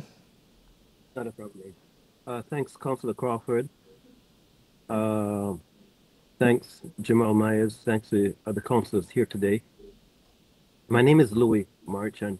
Thanks for the opportunity to speak to you frankly about my concerns about the proposed city budget, specifically with the increase in amount designated to policing. I am the founder of the Zero Gun Violence Movement. It's a collaboration of over 40 different community organizations, agencies, programs across the city, working towards a very bold and ambitious objective of zero gun violence in our city. Many people think that zero gun violence is unattainable. However, we already have zero gun violence in our city. However, it's in certain communities for certain people. So why is there a difference between living in Rosedale and living in Rexdale? What is the problem here? What's going on in Rosedale that is not going on in Rexdale, and what's going on in Rexdale that is not going on in Rosedale? Zero gun violence movement is about identifying those gaps and having the political leadership, political will, and political courage to close those gaps. So getting to zero gun violence movement is only possible if we have the right pieces in place. Between 2014 and 2019, the city operating budget increased from $11.3 billion to $13.47 billion, is now over $16 billion. The amount of money for policing went from 965 million to 1.1 billion now. During this period of time, the amount of money invested in community services decreased from 583 million down to 500 and I think it was 58 million. And at the same time, the amount of money, the amount of gun violence incidents, shootings increased from 177 to now over 469, over 100% increase. Homicides increased. So we have an increase in operating budget, we have an increasing policing budget, but at the same time, gun violence has increased. Is there a direct relationship between increasing policing and also gun violence? That is the question. I'd just like to make my point very quick now and clear. The first word in community safety is community. It's not police and it's not politicians. This current budget decided that we need to invest more in policing and less in community. And historically, it does not work. We have a major problem here. The solution being proposed in this budget is a very lazy, one-dimensional solution to a major critical problem that has multiple dimensions. And community is the first part of it. Toronto has become a city of cities. Your livelihood, your life expectancy, your quality of your life depends on where you live, your postal code, and to some extent the color of your skin. Clearly, we need to close the gap between living in Rosedale and living in Rexdale. And investing in policing and not in community is a major concern, not only for the public, but also for the politicians that are decision makers. Robert Peel, who came up with the policing model in 1800, talks about policing being a relationship, partnerships with community, and good relationships with the public. Policing now is working in isolation, in a vacuum, and the public seems to be an afterthought. We need to reverse. We need to get back to the partnership and the relationship with the public. And it means investing in communities. And this budget needs to do a better job of doing that. I know my time is up, so I'm just going to leave the floor open for questions. We Thank you. need to address the root causes. We all know that. Thank Our you very mayor much, knows Louis. that because he wrote it. Thank Okay. you. Are there questions? Councillor Thompson? Good afternoon, and how are you today? Very good, my friend. Thank you. You had mentioned in your remarks that getting the right people in place would, at least this is what I thought I heard, so I just wanted to have clarification if I could. You mentioned that getting the right people in place would eliminate gun violence. Can you expand on that, please? We need to be able to deliver the right resources to the right people in the right time and in the right place. We call Okay, it the that's 4 R's. You're absolutely right. And we're not doing a good job. We're always showing up late. We're always delivering the wrong services at the wrong time to the wrong people. As long as there's a gap in how we deliver those services, gun violence has to happen. It has to happen. There's a violence that will happen. And it's not only gun violence, Mr. Counselor. It's domestic violence. It's drug violence. All these things are happening because we're showing up late, because our budget, which informs our programs, our budget, which informs our policies, our budget that informs our funding models, we need to take another look at it because we're spending the money after the fact when we should be spending it upfront. And one thing I'd like to mention, if I can, is if you deal with the root causes of gun violence, there's multiple benefits to the city in many other areas. There's multiple benefits if we deal with the root causes. If the policing solution is the only solution that comes out of City Hall, then we've missed the boat totally. We all stand to increase safety, less drug addiction, more employment, better educational and attainment. Those are the benefits that we all derive as a city if we invest in community and dealing with the root causes. Thank you very much for that, Luis. Can you tell me, is there a model city that we should be looking at replicating some of the work that's being done in terms of addressing the issue around gun violence? Is there a model city, U.S., globally? To answer that question, Counselor, there is not a model city. There's a model city for 1 year, 2 years. You know, we can go to Europe, we can go to Scotland, we can look at what happened, but it's not being able to sustain the improvements. So we can do something and we can see it working for 1 year, 2 years in maybe Oakland, in Baltimore, in Detroit, and so on. But it's not sustainable because it's still not the right model.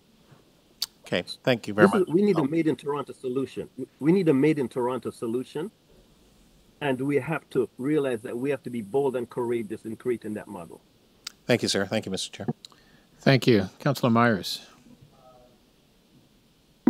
Thank you, Louis, for coming to present to us today. Just for my clarification, how long have you been working towards ending gun violence in Toronto?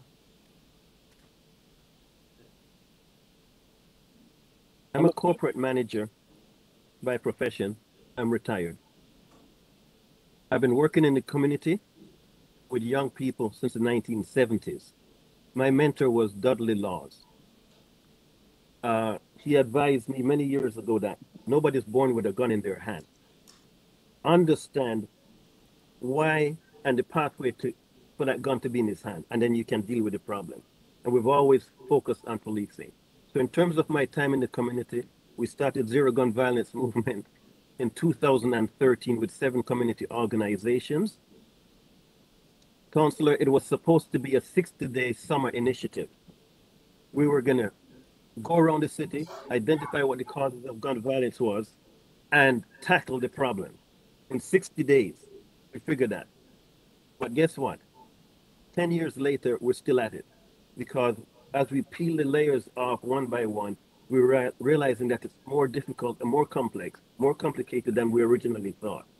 So what started off 10 years ago as a 90-day, summer campaign has now turned into a 10-year adventure. Thank you. So you've been working towards ending gun violence from the 1970s, and you've founded Zero Gun Violence Movement 10 years ago. Just, just to put this on the record, do you consider yourself an expert in this field of ending gun violence?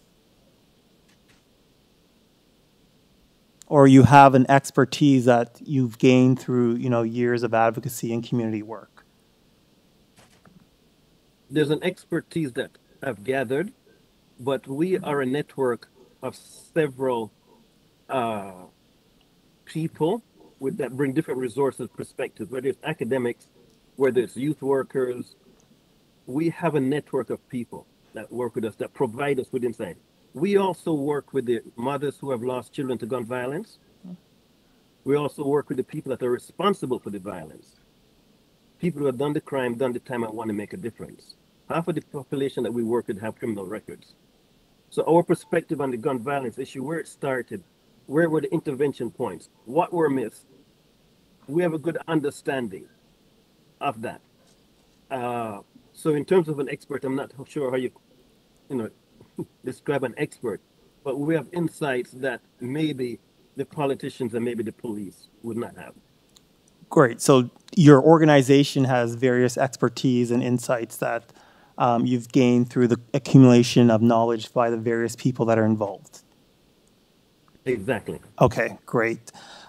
What is the biggest gap that you have identified in our budget in dealing with gun violence or even violence more generally that your organization, through its expertise and insight, has known to be proven to lower violence that we are currently not doing in this budget?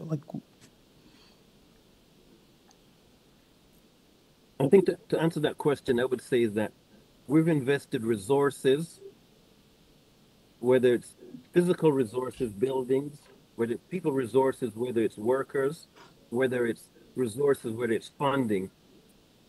We've invested them in the wrong area. We have community organizations that work from 9 to 5, and they do programming from 9 to 5.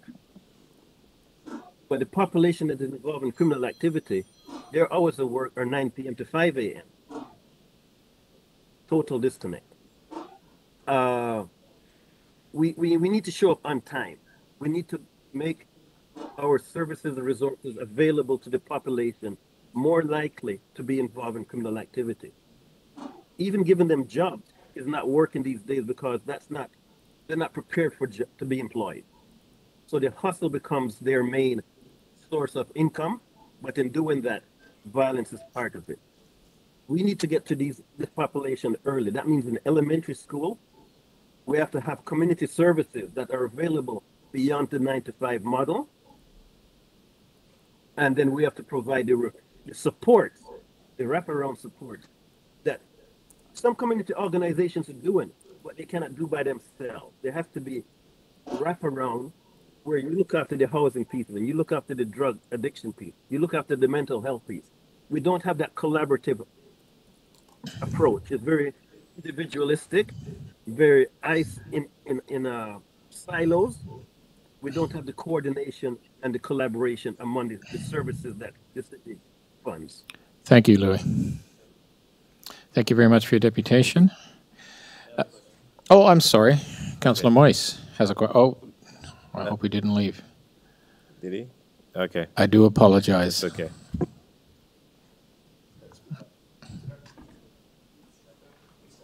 You still there? Are you still here? Oh, there we are. Okay, we had a question from Councillor Moyse. Thank you for your deputation. So again, gun violence in Canada seems to be on the rise. Unlike Australia and New Zealand, we're not an island. We have the largest border in the world with the U.S. And of course, as you know, there's been an increase in gun violence among young people, more specifically here in Scarborough, as we all aware. And I've had many discussions with the school board and the police and the city around some of the initiatives that we can do to probably try to mitigate that downwards.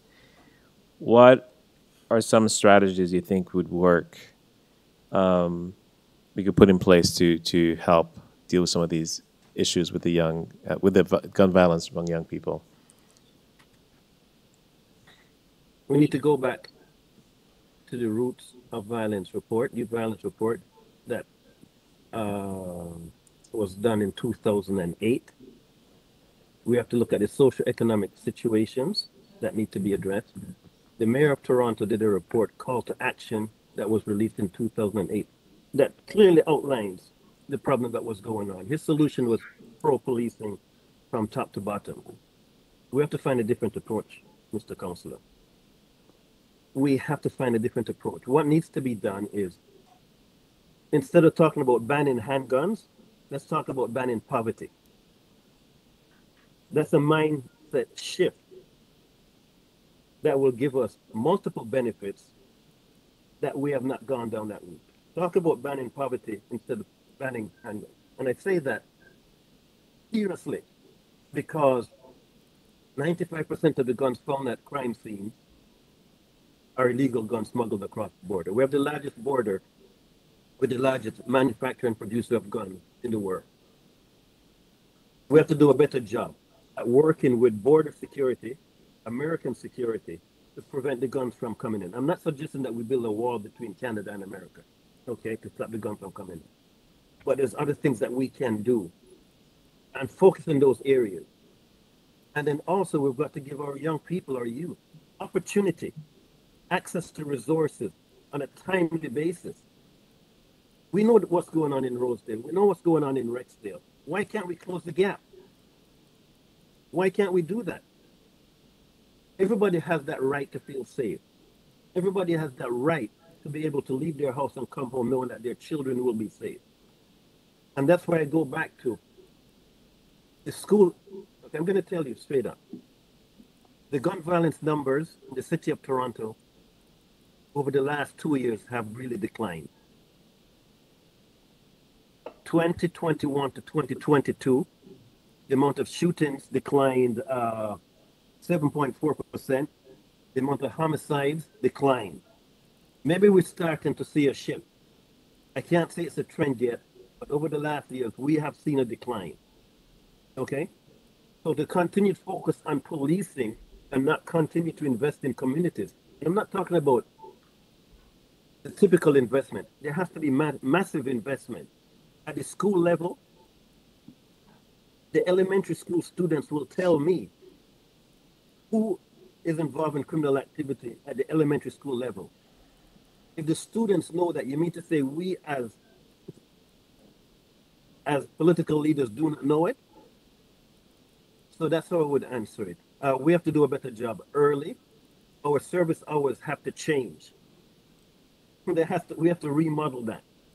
And then we have to actually engage that population that is on the edge, that is asking for help, but we show up late. Yeah.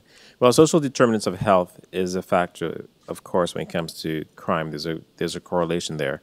But one of the other pieces I add to that is social isolation when it comes to young people.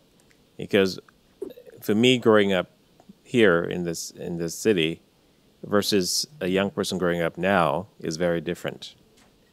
You know, everything is paved over, everything's private property. You know, kids don't have the same freedom as I did growing up.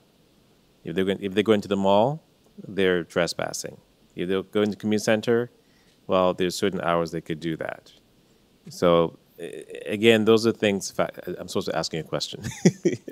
I was about to mention, we got about. You agree or disagree? You have about 10 seconds. You have to have a quick answer, by the way. Do you believe there's a difference between now and then, something like that?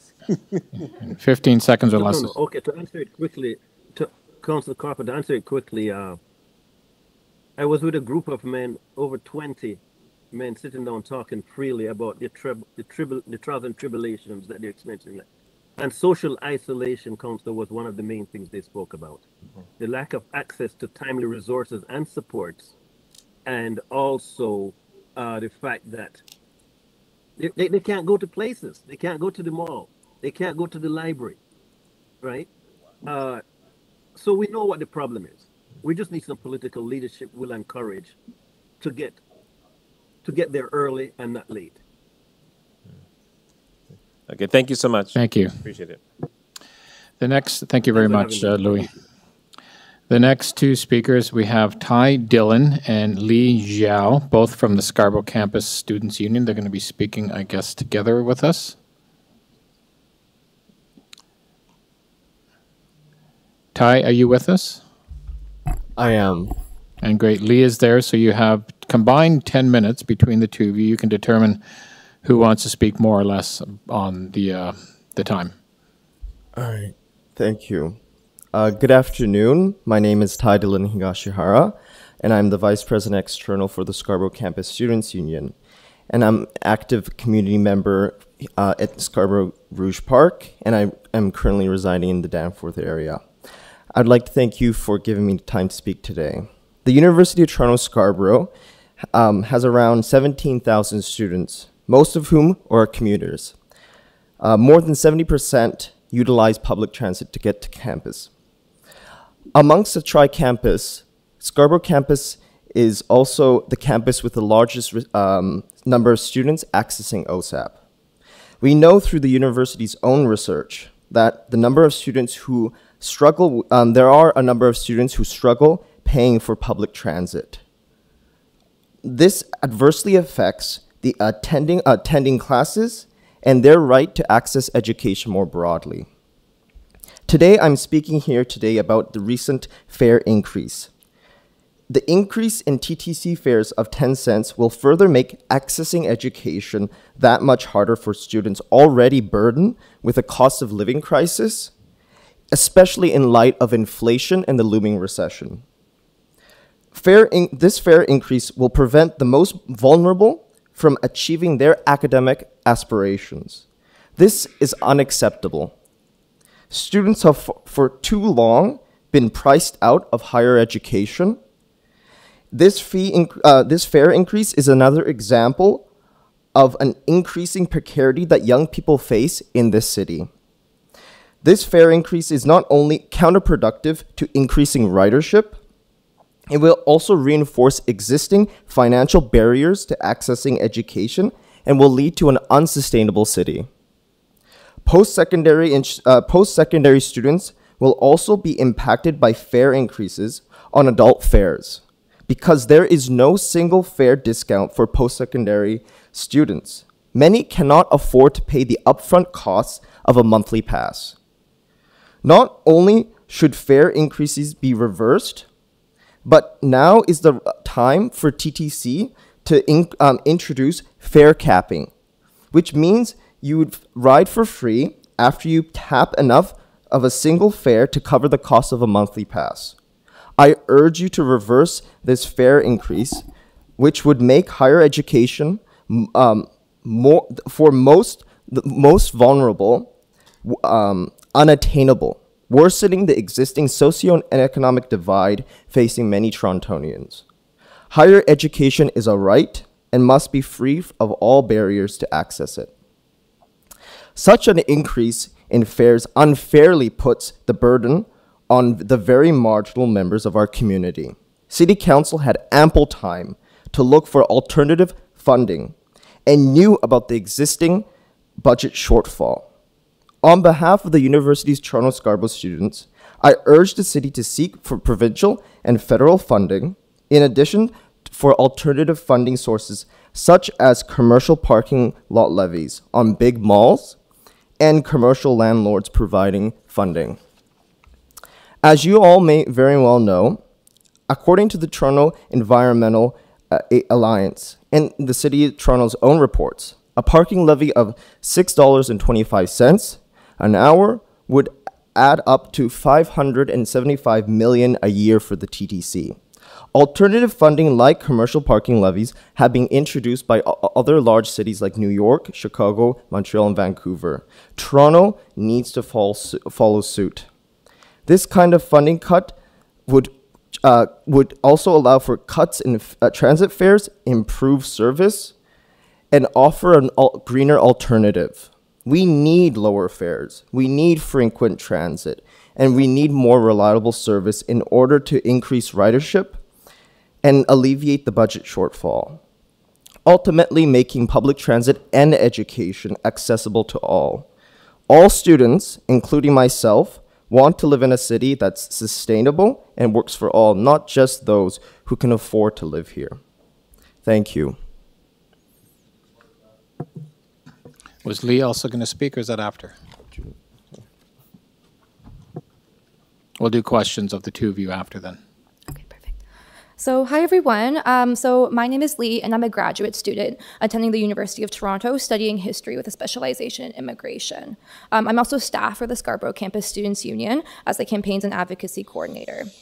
I grew up in Don Valley West, and for most of my life I've been riding the TTC, whether it be attending classes, working, or visiting family and friends. While I currently live in Parkdale High Park, I work in Scarborough Rouge Park and attend classes in University Rosedale. My commute from home to my job approximates an hour and a half on a good day, which is already an extraordinarily long commute. It's also incredibly difficult to get from the downtown U of T St. George campus to the U of T Scarborough campus. I know so many students who commute between those campuses trying to make it to their classes and TA ships and RA ships. This also includes U of T Mississauga as well. These impending service cuts mean being late for work and for class. It also means more time waiting in the cold. Cuts to off-peak service will affect shift workers, women, low-income and racialized riders the most. Those are who travel more outside of rush hour. We also see the increase of policing on our TTC disproportionately affecting those who are low-income and racialized as well. With the additional 10-cent fare increase, this means we'll be paying more for less service. As a student in Ontario, we are already paying the second highest tuition fees in Canada. So many students cannot afford the upfront cost of a monthly pass, as my friend and associate Ty has just mentioned. With the high cost of living, rent, and food inflation, students are being priced out of the city. This also disproportionately affects international students who pay up to 4 to 6 times more in tuition fees than domestic students. I urge everyone to reverse this fare increase. If anything, as Ty has already mentioned, we need fare capping, meaning free rides after tapping enough single fares to cover the cost of a monthly pass. We also need to look at alternative sources of funding. A fare increase will only generate $16 million. In contrast, the TTC's COVID impact shortfall in 2023 was $366 million. What we need is a commercial parking levy, a tax that can be applied to non-residential commercial parking lots. This doesn't mean driveways or residential lots. This is a real and bold solution to our current budget crisis. If implemented in 2018, Mayor John Tory could have unlocked up to $2.875 billion over the last 5 years. In 2020, city councilors voted to study this commercial parking levy tool, but we did not see a report. We need a staff report now to look at how we can implement this. If we do not look at alternative revenue sources and simply increase fares and decrease service, people will be driven away from the TTC and ridership numbers will fall.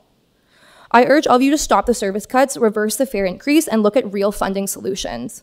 I love Toronto. I've spent most of my life here, and I and many other students and community members do not want to be priced out of a city that we love and hold close to our heart. Thank you for your time. Councillor Moyes has some questions. Thank you. You said something about the TTC fare cap that intrigued me. I know that New York has changed their model. They have a weekly fare pass in the sense that after you tap up to 14 times, it's free for the remainder of the week. And it's worked very well. It's actually a new app on your phone, so you could tap it as you enter the transit system. You could also use it for other things. They have similar things in Asia, actually. What are your thoughts around that? Would that be a good alternative to the current system? I mean, any fare capping system would be beneficial for those who are riding, especially low-income individuals who struggle paying upfront costs of the monthly pass, especially students, because student monthly pass in comparison to the regular monthly pass isn't a large difference, and that might pull into cost savings. It's funny that you mentioned New York because I actually was just in New York about 2 weeks ago, and then that system is really, I think, really beneficial. I think, especially as Ty was saying, I think any fare capping system is a step in the right direction. But I think at the end of the day, we're also looking for real and bold alternative funding solutions. So I think fare capping is like a step in the right direction. But I think again, we can see that the TTC's budget shortfall is quite large, and we need to look at different revenues, and that looks like a commercial parking lot levy. Yeah, I don't disagree. But one of the objectives, I think, is to get people back on the transit system. And we need to find, well, do you believe we should find bold ways to make that happen? I think perhaps something like the New York model will work here in Toronto. And what is the objective? What do you think the objective should be? To get people back on transit? Because right now, the projection is we expect 75% of ridership pre-pandemic as for 2023. As of today, it's at 69%. So there's 31% of people who are not using transit, but perhaps are in their cars. So do you believe that, and that's a long-winded question, do you think that by having bold initiatives like this, as I've just mentioned, and you've alluded to, would that help bring people back onto the transit system? Ultimately, we do need a reduction in fares. We need more reliable service and more frequent service. Those three things would increase public transit use. Without that, you would see more people opting to drive their cars. Yeah, and I think as someone who sometimes drives as well, I think the point of the TTC is that like it's always we want publicly funded transit, and I think we don't want the reliance on cars to be what we see forever. And I think like it depends in certain areas on whether you're from the suburbs or from your like a northern or rural area. I think it depends on your reliance on a car, but I think the ultimate end goal for transportation is public funded public transport, and I think that's why, as Ty was saying, the only way to increase ridership is to decrease the fares and to increase the service. Thank you so much. Thank you, and thank you both for coming. Next three speakers are Patrick Kalia, Jamal Chapman, and Sheila Pizzi Allen, or Pizzi Allen. Patrick, are you there? I think you're online. Can you hear me? We can hear you. Thanks for coming. You have 5 minutes. Hi, my name is Patrick Kalia from the Spadina for York Ward. I'm here to talk about the TTC budget and urge you not to cut budget or services. This issue matters to me because transit plays an important role in my life. One of my earliest experiences of independence was with transit, where I stayed back after science class to work on a group project. I can imagine the same feeling for other kids who discovered this service, which opens the door for them to experience what the city has to offer. Before living here, I heard about how amazing the transit was. My friends would gloat how sometimes they only have to wait 5 minutes for the next bus. And they were right to brag. Around that time, there were significant contributions in public transportation. It became cleaner, punctual, more services available, and underwent rebranding from a utility to what it really is, a critical part of Torontonians' everyday lives. And they even won 2017 Transit System of the Year award from the American Public Transportation Association. You can imagine how excited I was when I moved to Toronto. I can't say the same about the transit system. Here are some of my experiences. Going home from Ronthi, there's so many short turns. I remember waiting on King on Shaw for more than half an hour, and sometimes I end up walking home. I recall taking the bus home after basketball practice. The bus never showed up 3 times after saying it'll be here in the next 10 minutes respectively, while I waited outside in the cold. I'm grateful to be able to call an Uber for these frequent moments. That day when I got into Uber, I saw someone else walking to the stop. I wonder, how long did she wait and how did she get home? I remember taking the Jane bus, which is usually crowded. This time it showed up late and could only take so many. Again, I had to call an Uber. So many shift workers use this bus. I can't imagine how much more crowded it will get after service cuts. These proposed budget and service cuts are a step in the wrong direction. please continue to expand and invest in transportation. For example, automatic train control is amazing and increases service time. I've experienced it myself. I just missed a train and the next one showed up right away. But now you want to cut this to a 10-minute wait? Transit allows access to jobs and economic opportunities for the low income. But without funding, many low-income riders will not qualify for this kind of fares. Please consider using commercial parking levies, which is a great funding tool that can generate anywhere from 100 to 500 million. Just like the presidents set from leadership that resulted in the 2017 Transit System of the Year, what precedents will this current leadership make for future Torontonians and for others who look up to our city? Thank you for your time. Thank you very much for coming. Next is Jamal Chapman. Welcome, Jamal.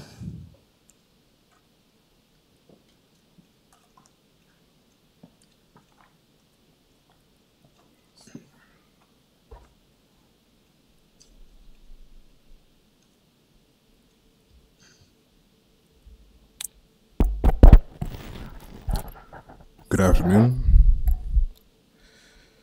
All right, good afternoon, Budget Committee. My name is Jamal Chapman. I was born and raised in Scarborough, and now I'm raising my own little family here. As an active member of the community, I appreciate the opportunity to speak on the budget for this year. I'm also one of the vice presidents from Centennial College Student Association, a nonprofit organization representing 22,000 students in Toronto, and 3 of our campuses reside in Scarborough. Today, I'm here to talk to you about the impact of the proposed TTC service cuts and increase in fare to students and my own family. This issue is personal to me because my wife, my sister, they frequently take the TTC to travel to and from work and to school. Their safety is a priority of mine.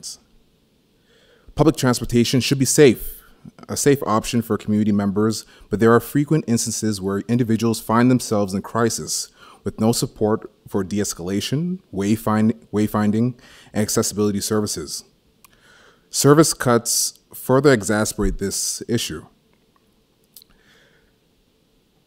This allows for the overcrowding of buses, streetcars, and subways. One could imagine how that might be a recipe for disaster when an individual in crisis finds themselves in this situation. With the cuts in services, students are going to have to wait longer for transit, which can be unsafe for students coming home from late night classes. I know some of my classes lasted until 10:30 to 11 o'clock, and maybe a little later if they go overtime. And this is especially dangerous for female students, students with disabilities. And this is all going to be taking place while fares are going to increase. On top of that, in Scarborough, students are already going to have to make terms with the closure of the Scarborough SRT line later on this year. Students rely on it, not only for students, but also for not only for school, but also for getting to and from part-time jobs and connecting with other services. This rapid transit line is going to be replaced with the shuttle bus service for at least the next 10 years while the new line is being built. And this is not the time to be making cuts to transit. You've already iterated that you want more ridership, and this kind of goes against that. Students and transit riders like my family will be paying more for less. We recognize that the TTC is in a deficit, but increasing fares is not the right solution. We are asking the City Council to consider other forms of revenue. My deputants today earlier, my peers and deputants today earlier talked about other ways of revenue. Cities around the world are implementing commercial parking levies successfully. In Toronto, we could have raised nearly $3 billion in the last 5 years if we had implemented it earlier on. I urge you to expand your efforts towards creating a safe and dignified TTC service by ensuring reliable service levels, find sustainable resources for funding. We need to invest in transit now to ensure Toronto, and especially Scarborough, is an accessible and safe place for students and residents today and for our children tomorrow. Thank you. Thank you very much. Councillor Thompson had a question. Thank you very much, Mr. Chapman, for being here. I just wanted to ask you, you mentioned that there'll be, you termed it as a shuttle service for the next 10 years to replace the SRT. Are you aware that that's not factually correct? I was not. What is replacing the SRT? Thank you for the question. I don't normally answer the question, but it gives me an opportunity to do so. But Sorry. there will be shuttle bus services, but the service is intended to be in place for about 18 months to 2 years, not 10 years. It'll actually be the corridor is going to be used as a bus, BRT, bus rapid transit, going to the Scarborough Town Center. Were you aware of that? No. Okay, excellent. Yeah, I think there's a need for more information, and more information will be coming forward. The TTC obviously is working on that. I'm the local councillor in the bulk of that area, so we are being provided with some information, and that's coming forward. So I think we need to provide more clarity. But my question to you then, if that clarity was provided to you, would you feel a little bit better? Because obviously waiting for 10 years, just using the bus services in that manner, whether or not it's going down, because it's going to be going north on Kennedy Road, south on Midland. That's how it's going to be dispersed in terms of the traffic. And it's more or less looking at dedicated bus right away and so on, and of course signalizing in terms of moving the traffic and so on.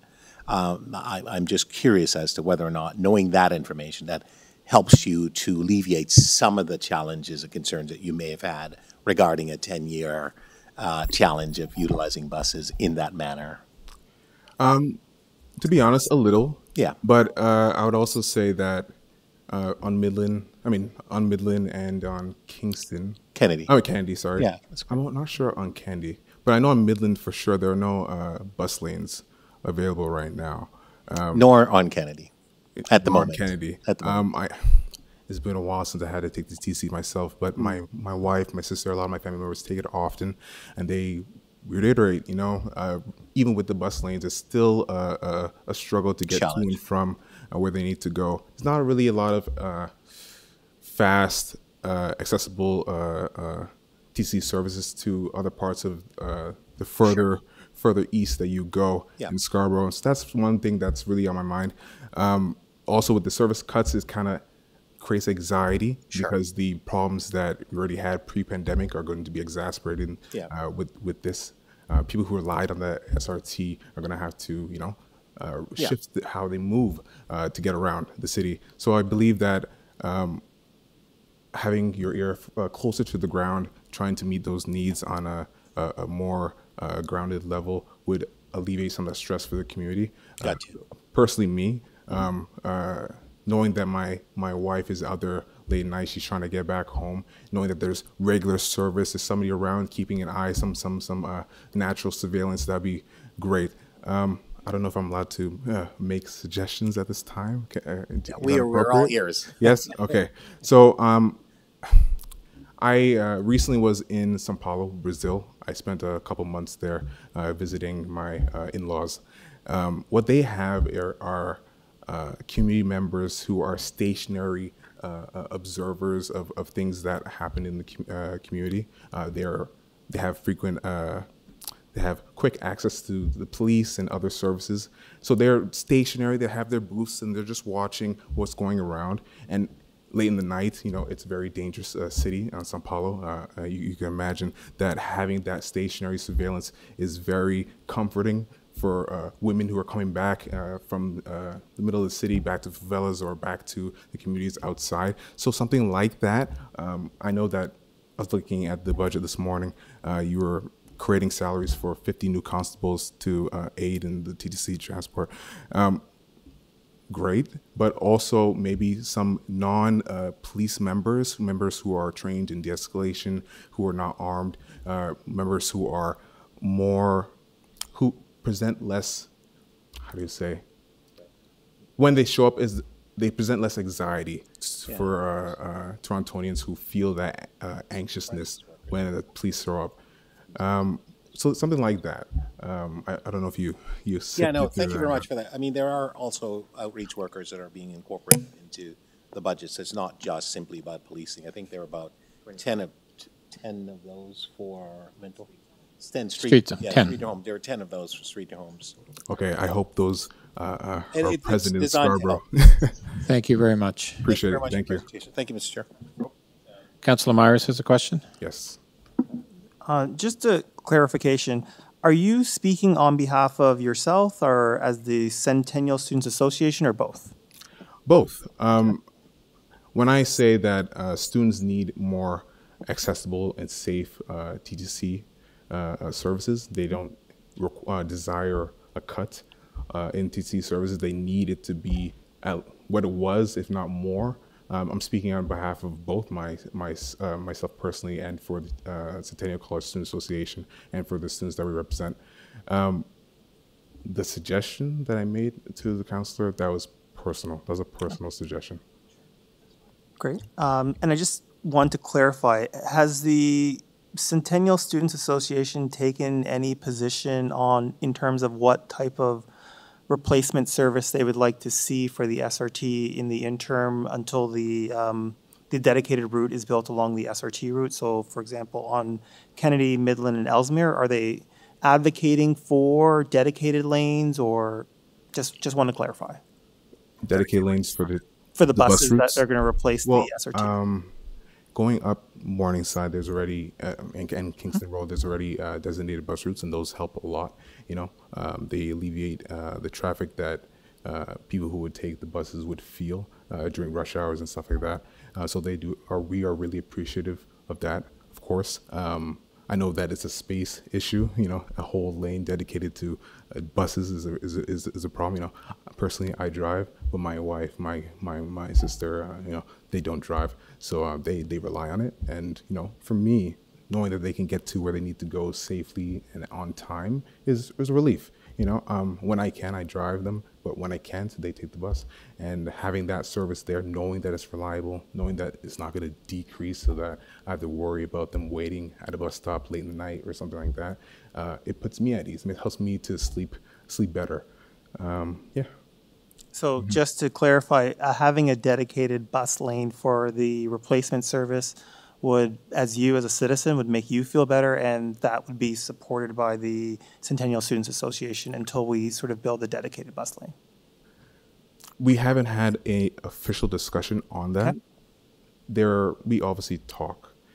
We talk and we conversate about it, and we are still ironing that out. What we would prioritize, but the feeling that I get is that the bus lanes have helped all students across Scarborough and I assume the downtown area. Getting from Kingston Road to Morningside, that can be congested at 5 o'clock, 4 o'clock in the evening, and just getting on it, knowing you're going to reach your class on time, it's just a load off your mind. So yes, that type of intervention has helped. Great, thank you, Mr. Chapman. All right. Thank you very much for coming out. Appreciate it. Next is Sheila Pisey Allen.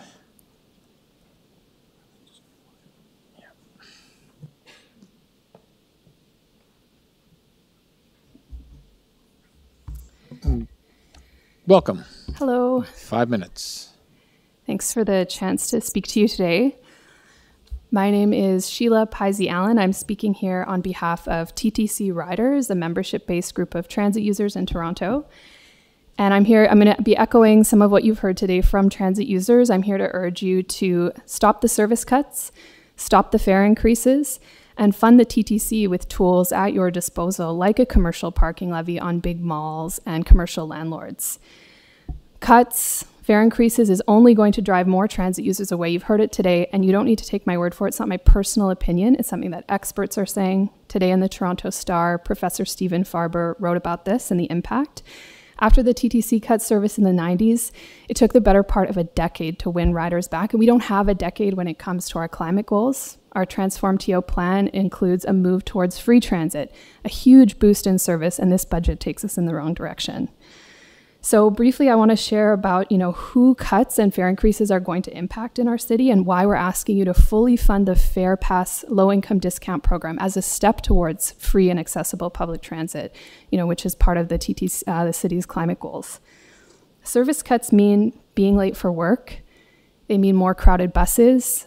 They mean waiting longer. And as we've heard, that's longer wait times on top of the extra time that you'll be waiting and taking the bus when the Scarborough RT shuts down this fall. You know, it is just a 2-year, I won't get into all the details of that, but happy to talk more about it. In terms of who this impacts, we're talking about people with disabilities.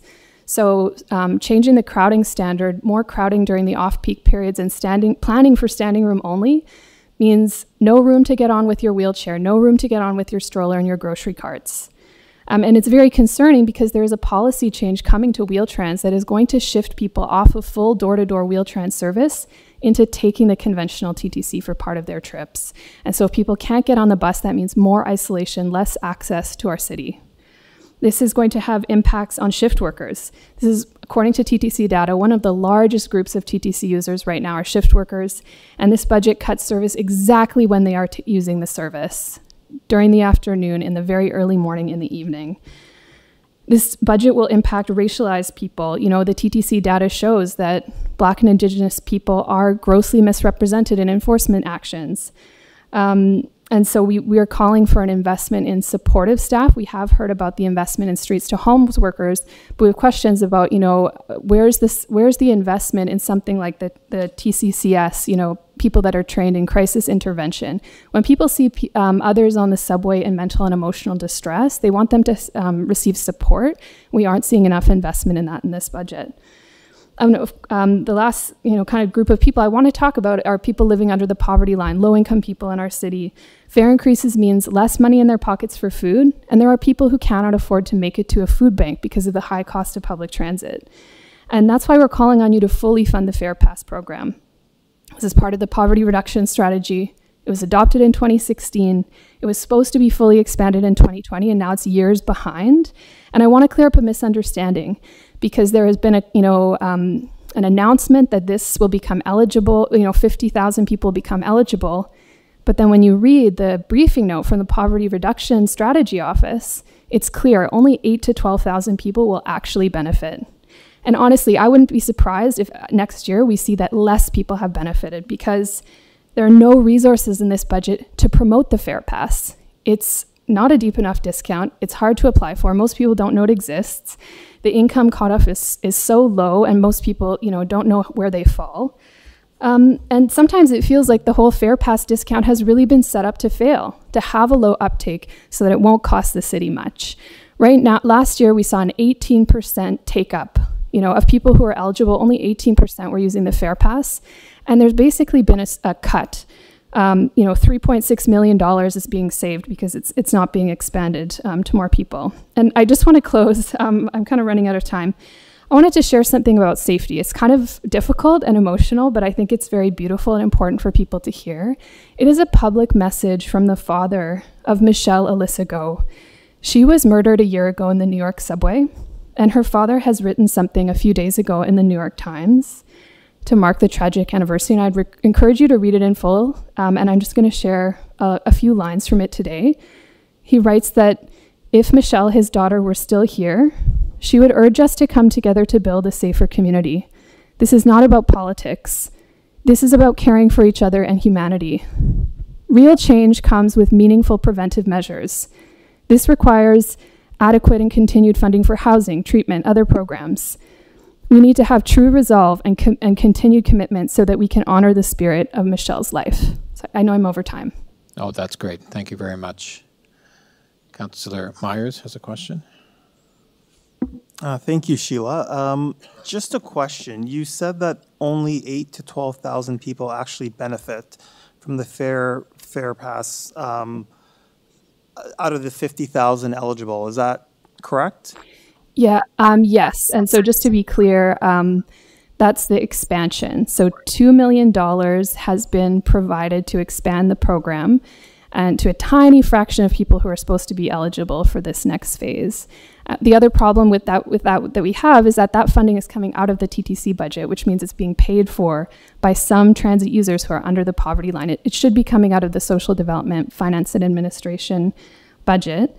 And the last phase of the Fare Pass, it would make 200,000 more people eligible on top of that for the low-income Fare Pass discount. And the other stat I mentioned that I kind of rushed through is that only 18% of people eligible for the Fare Pass last year used it. And instead of reinvesting the money that was allocated for the Fare Pass into promoting it, expanding it to more people, that money has been cut. It's called an efficiency in the budget. That's $3.6 million that's not being put into the Fare Pass this year. So do you have solutions or suggestions to making sure that we're reaching the other 72% of people who are eligible but are currently not using the Fare Pass? I can provide some suggestions. I think this is a good question for the Poverty Reduction Strategy Office and also, the many organizations in Toronto that serve low-income residents. So some of the barriers we've heard about, though, because we do help people sign up for the Fare Pass, are, number one, people don't know about it. So just, resources to make sure there's a campaign so people are aware of this program in multiple languages, in places that transit users go, like the TTC. There's also barriers in terms of Presto. So you have to already have a Presto card before you apply. Number one, the $6 barrier. Number two, you can't get a Presto card except at a subway station or a Shoppers Drug Mart. And there's huge gaps right here in Scarborough where you can access Presto. There are some distributed libraries, but, so there's partly the funding issue, but there's just many, many barriers to applying for the program. Great. And do you have any sense as to what the changes to Wheel-Trans would do for riders who currently have disabilities or for seniors in terms of being able to fit their wheelchairs or seniors being able to actually physically get on the bus? Yeah, so this is a program called the Family of Services, and it's part of the it's part of a TTC plan. And it would screen out up to 50% of current Wheel-Trans users from full door-to-door service. I can go into, I'm happy to follow up with you in more detail because there are some technicalities about the different categories of access. But what it basically boils down to is less access, more isolation at home. People being, the idea is that instead of getting picked up at your door from a Wheel-Trans vehicle and dropped off, you might get picked up and then dumped on the side of the road and wait for the bus to come along, and you just hope there's enough space to get on. And if you can't get on, you have to wait for the next bus. That's the policy. They won't just come and pick you up on demand. That's not how it's set up. So we have very serious concerns about how not only the Family of Services program in general, but these service cuts are going to result in less space on buses, streetcars, and subways, which will dramatically impact people with disabilities' access to public transit. And how did you come up with that figure of 50%? That's in the TTC's reports. I'm happy to send, that's their internal target for diverting people from full door-to-door service, or what they call unconditional service. So just to state this clearly, the TTC is changing the Wheel-Trans program deliberately so that 50% of the people that are currently using Wheel-Trans will no longer be eligible for the service. This is where it gets a bit technical. So it's up to 50%. That's their diversion target. And part of the reason this is happening is that under the AODA, more people are going to become eligible for for Wheel-Trans in 2025. That's a great thing. But funding to expand Wheel-Trans service has not been expanded. And so what's happening is that some people are being screened out from full door-to-door service, and they're given conditional access, which means under some conditions, let's say during the daytime, you're going to be dropped off at the side of the road. So it's quite complicated, and I'm happy to provide more information later. Thank you. Thank you. Thank you very much for your deputation. Members, just want to give you a time. We have about 12 more people that we have to see.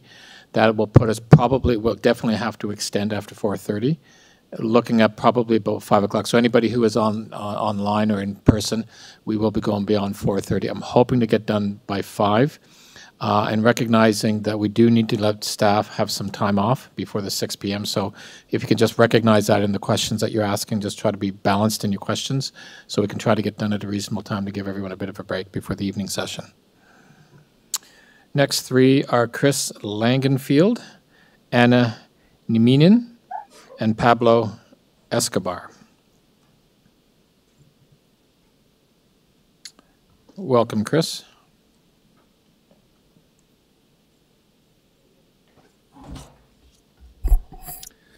Thank you, Chair Crawford and councillors. I actually emailed you, most of what I'm going to speak about is in terms of the police budget and how that can be better spent, this increase. And so I did email both the three of you individuals and to the Budget Committee some of the sources for these numbers. I would also be happy to make some comments on the TTC. We'll see if I have time. But looking at a Numbeo.com survey, part of the basis for the police budget increase was the number of officers versus per capita population, and they were comparing Chicago to Toronto.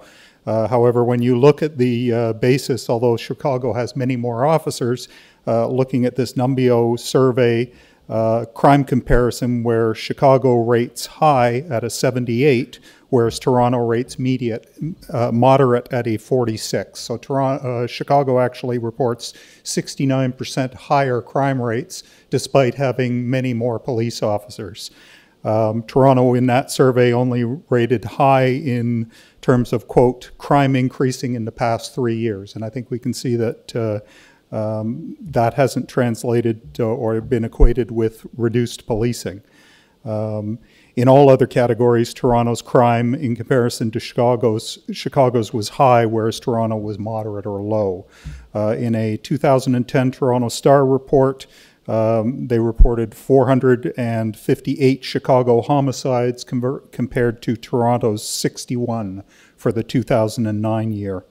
We rate higher elsewhere on safety more than anything else when compared to Chicago. And in looking at a 2012 Global News report, which I emailed is in that email to you, San Diego has half our per capita crime rate here compared to Toronto. It's only in homicides that they're 57% higher in homicides, but of course that's in gun-friendly USA, so it's not that much of a surprise. But the rest of their crime is half what Toronto's is for violent crime, and yet they have almost the identical per capita police ratio that we have. So the argument that we should be increasing the number of police officers simply isn't supported by the facts. There's no end of reports that bear that out, and this is true in these sets of facts that I've provided for you.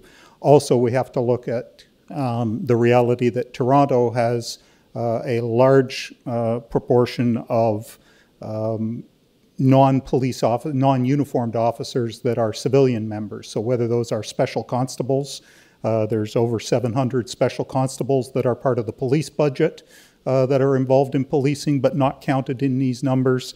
As well, there are all the special constables that are TCHC, TTC, and traffic agents that are assigned to the housing, transportation, and transit budgets, not to the policing budget. So essentially, I would suggest that this $48 million or $48 million, almost $50 million of increase programs to give them alternatives.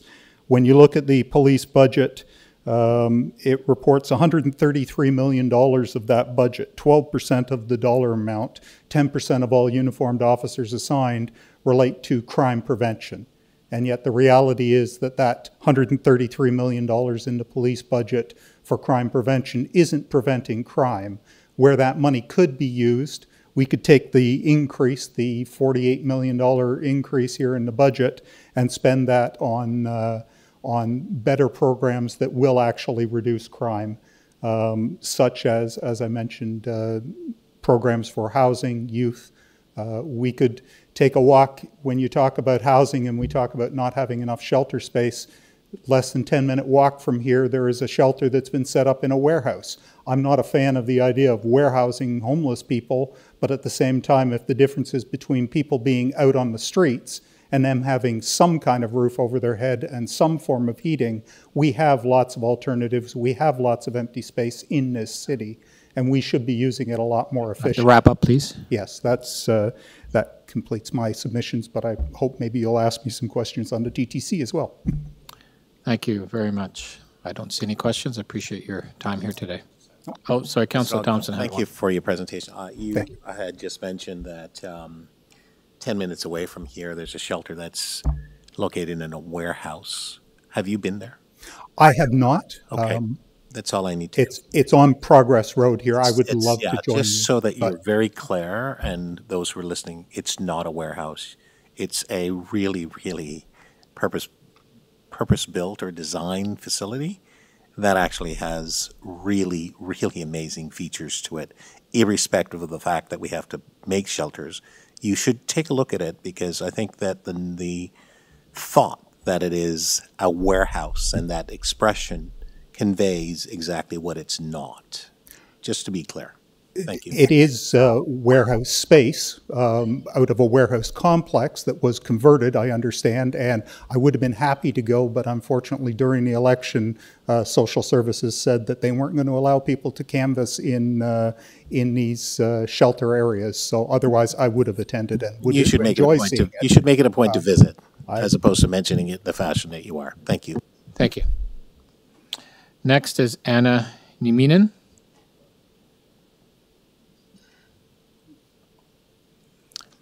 Anna, I believe, is online.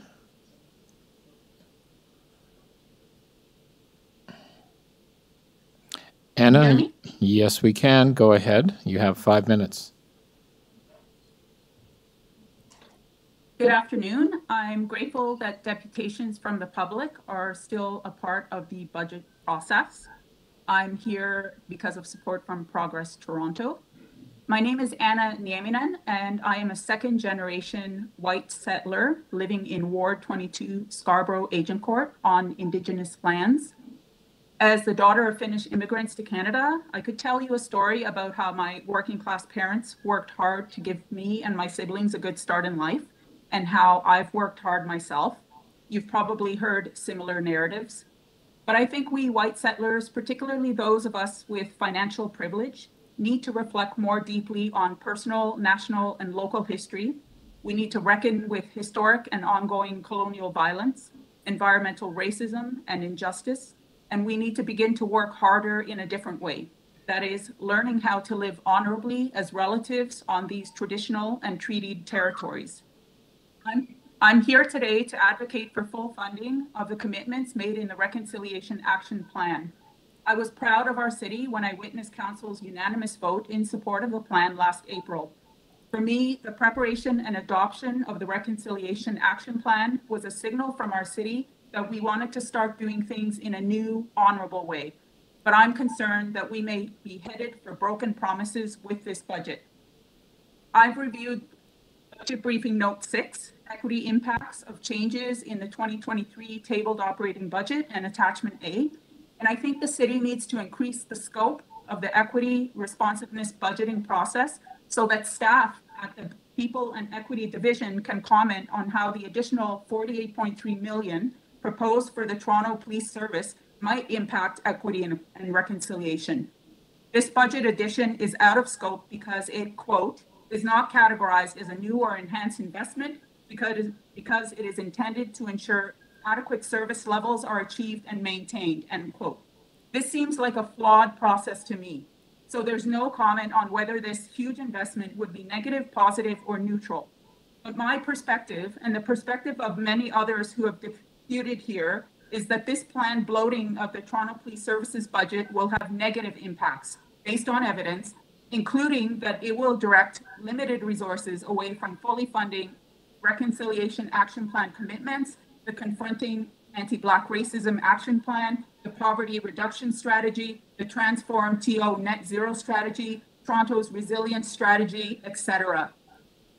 Last May, when Mike Layton was on council and a member of the Aboriginal Affairs Advisory Committee, he presented a letter, Potential to Review a Voluntary Property Tax Contribution to Support Reconciliation and Justice.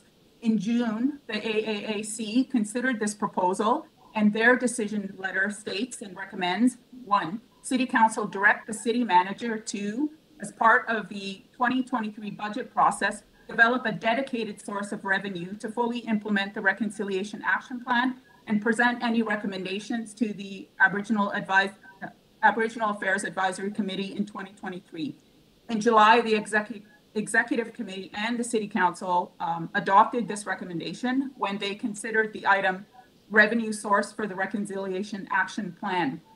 I've reviewed the 2023 budget notes for the City Manager's Office, and I couldn't see a reference to this matter of a dedicated revenue source for the Reconciliation Action Plan.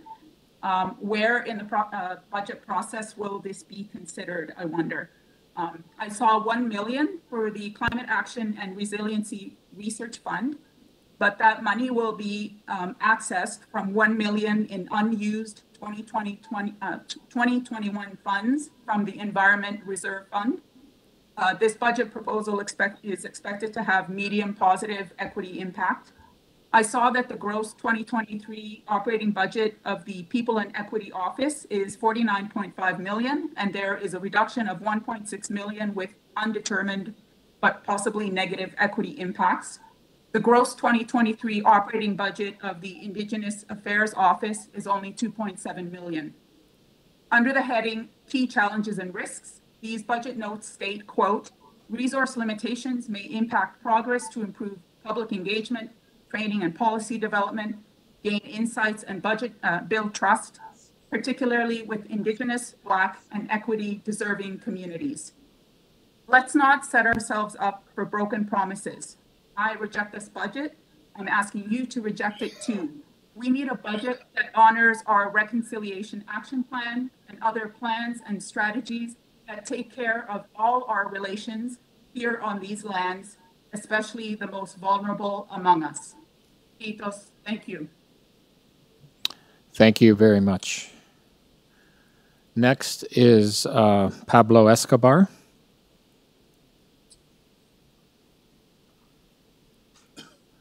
Welcome. Thanks for having me. Hello? Great. So, dear members of the Budget Committee, thank you for the opportunity to provide feedback on the 2013 budget, City of Toronto. My name's Pablo Escobar, and I'm the manager of housing supports at Dixon Hall Neighborhood Services. And I'm also a member of the Toronto Alliance to End Homelessness Systems Barrier Working Group. And though I'm a manager of housing supports, I'm here to speak about the lack of funding for housing access. My deputation will focus on city-implemented housing access systems, the challenges that these systems give rise to in housing the chronically homeless, and the need for more investment in the 2023 budget for tenant access and support in the Housing Secretariat's budget. Over the last several years, there have been substantial changes to the Toronto's housing access systems that make it much more difficult for the chronically homeless and the at-risk populations to access housing. These include the migration of the Housing Connections waiting list and the Canada-Ontario Housing Benefit to the fully online system, My Access Housing TO, and the coordinated access by names list, through which the city directs agencies as to who they should house. Today, I'm going to touch on issues related to digital exclusion, but I'm happy to entertain questions related to the coordinated access by names list if I don't have time to touch on it. Though applicants are expected to access the online housing access systems independently, chronically homeless individuals are generally unable to do so. Support responsibilities have therefore been downloaded to community agencies and frontline staff without providing any resources. This online choice-based system works well for many communities, but substantially disenfranchises high-needs, at-risk communities, such as the chronically homeless. Many members of these communities disproportionately lack the skills, the capacity, the stability, or access to resources required to navigate this very complicated system independently. All of my staff have had to be trained by the city on how to support folks, where those folks are supposed to be able to manage this independently.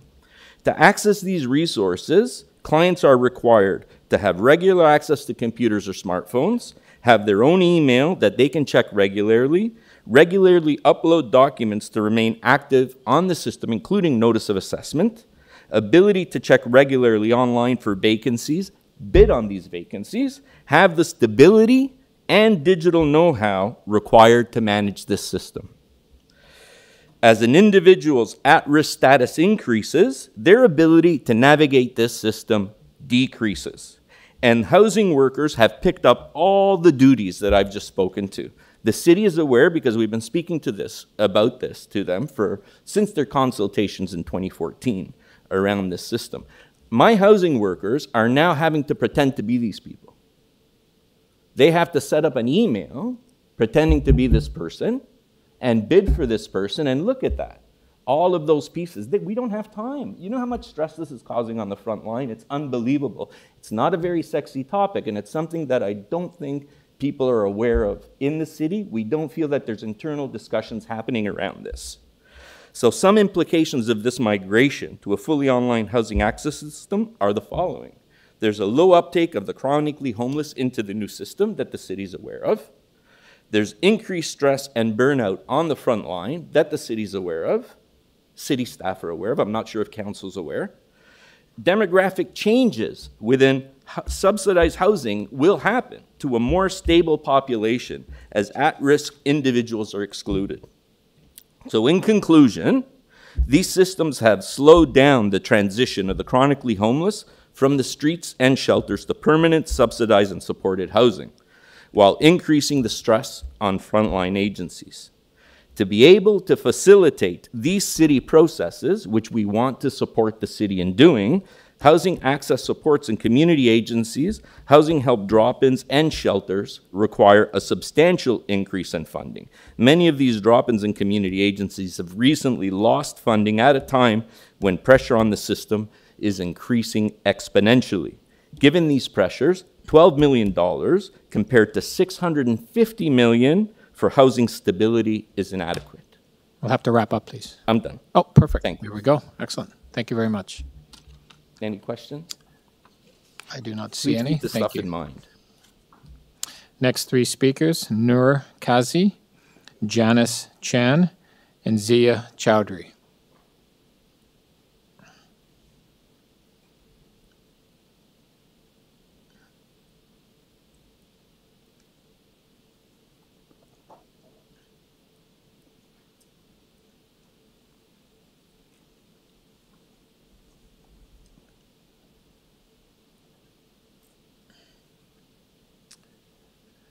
Welcome, Noor. You'll have maximum 5 Good minutes. afternoon. My name is Noor Muhammad Kazi. My topics is not. You have to speak into the mic. If you can speak into the mic, please. Only one topic, that is empathetic neighborhood concept. The budget we have discussed here, very minorly I heard it, and I guess this is the main problems is it's not the Toronto city. Toronto city is the global city, and all the global cities of the world are now in crisis. Main crisis, corruption. And these all biggest cities are rolling all over the world. So, but the main problems, I told you, the empathetic civilization now declining. Created by these cities, the empathetic civilization. Now this civilization is going down. Why? That is the corruption is over there, everywhere. How can we survive with these big problems?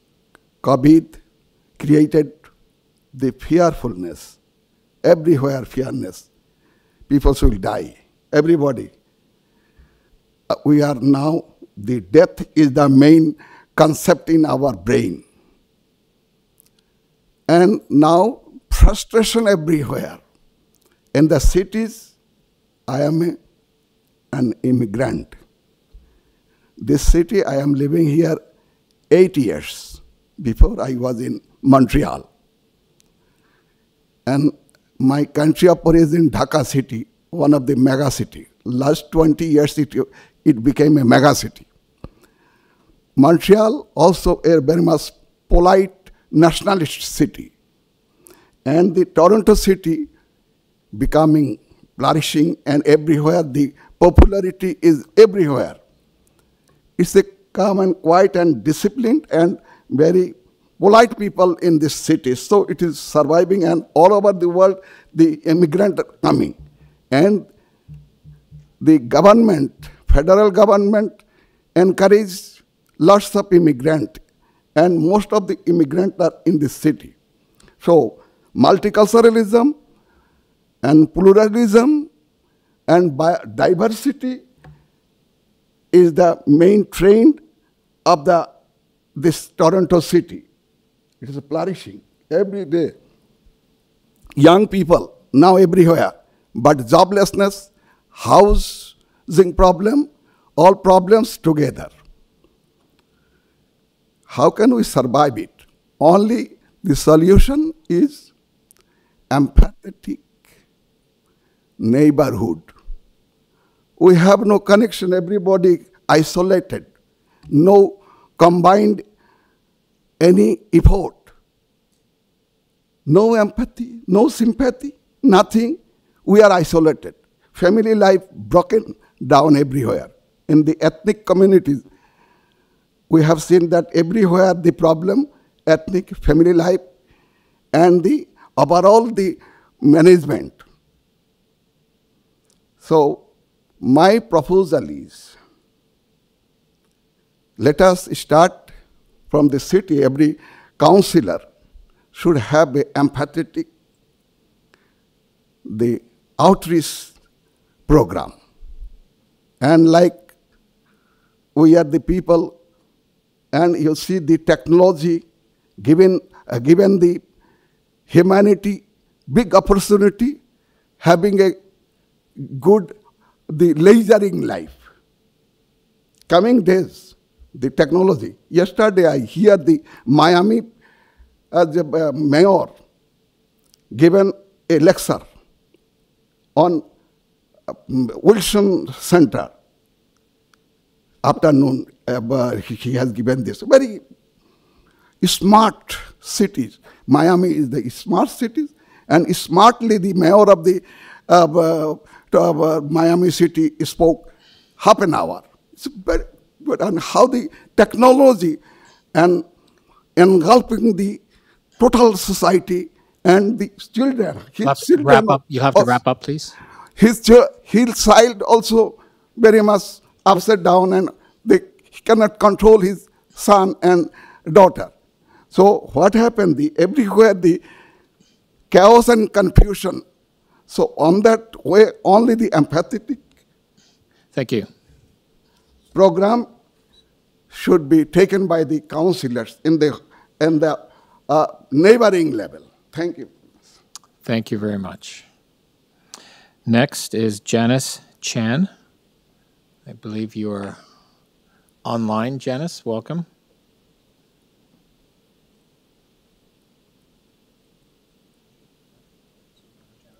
So Janice actually is not connected. Next is Zia Chowdhury.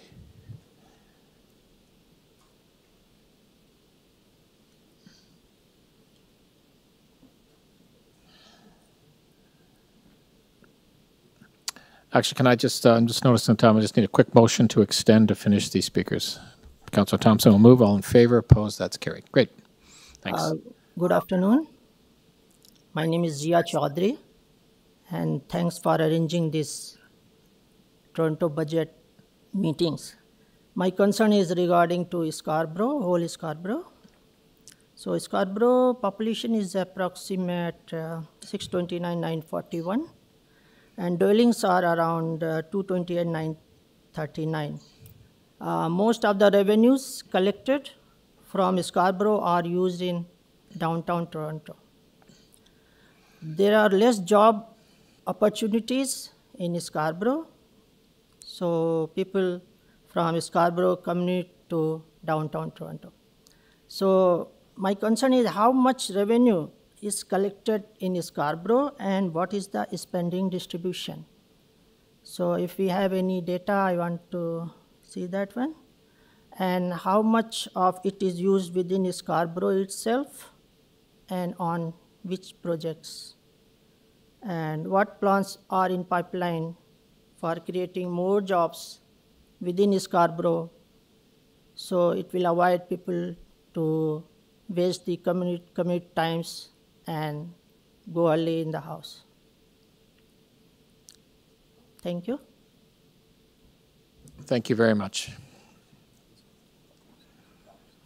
Next three speakers are Mike Dodson, Jess Tomas, and Rosalind Common. Okay, so Mike has withdrawn, so we'll remove that. Next is Jess Tomas.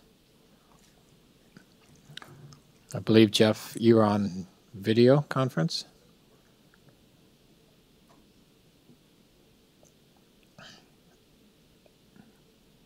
Folks, can you hear me? We can. Thank you for coming. Yeah, we can hear you. Yeah, Perfect. Go ahead. Okay. So my name is Jess Tomas, and I have been an RECE in Toronto for over 12 years. I belong to QP 2484, Toronto Childcare Workers, and I'm a community organizer for the Association of Early Childhood Educators of Ontario. Members of my local work at centres in Scarborough, and many live there as well. We are the largest in Ontario of a solely dedicated childcare local. We are leading a coordinated bargaining campaign aimed to raise the floor for all childcare workers in QP 248 floor, including getting paid sick days, getting WSIB, paid programming time, and paid professional development time. However, our efforts need to be in conjunction with strong municipal support. Our city and province are sleepwalking towards a crisis of our own making, and one that will affect every family and the entire economy. My coworkers are at a breaking point. We've been pushed there by low wages, lack of sick days, and poor working conditions. I'm calling on you to make the necessary investments in workers to ensure that children get the care they need and the workers get the conditions and wages we deserve.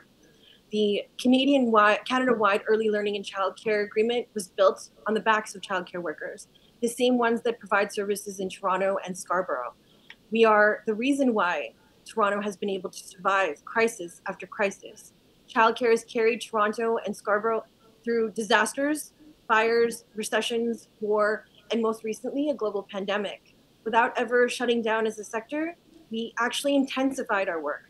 Childcare and early learning professionals carried us from the onset of COVID without priority access to PPE or vaccinations and never received even 1 cent of pandemic pay, despite being some of us providing 24-hour care for hospital workers and for some of you city councillors.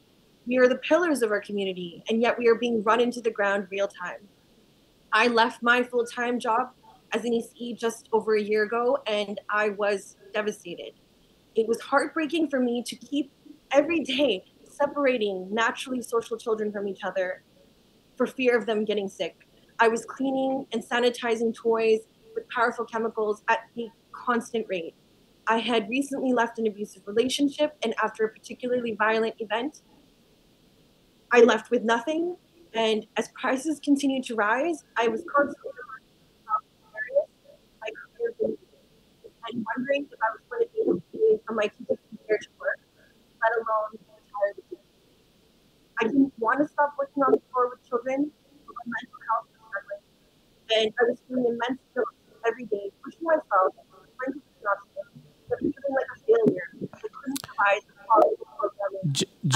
Jess, I'm sorry. It's Councillor Crawford here. We're having difficulty hearing you. I don't know if you can maybe speak a little clearer or closer to the mic, or turn off your camera. It just. Sure.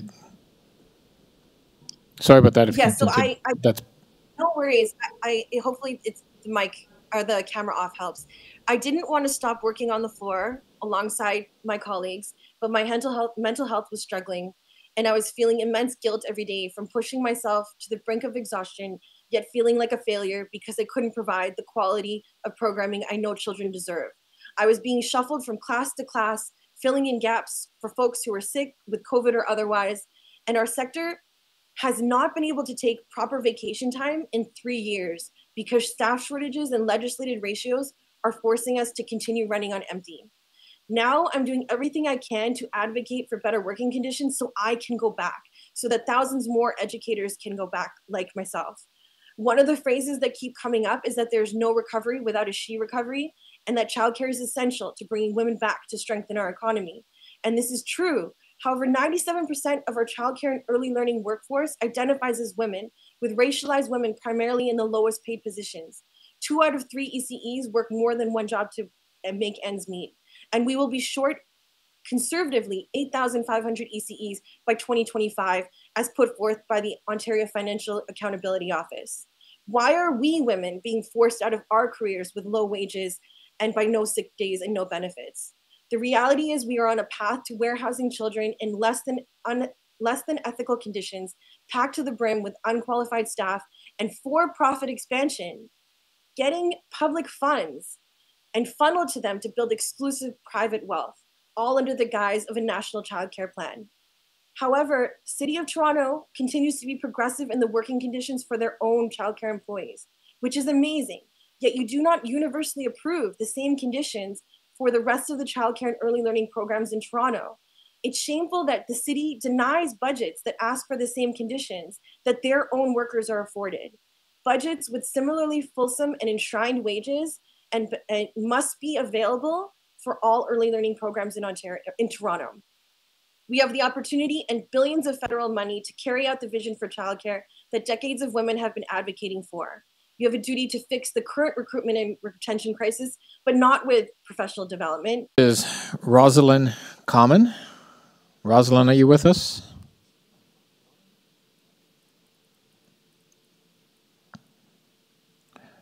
Rosalind Common? Oh, yes. Thank you. Let me know when my time has started. You can start right now.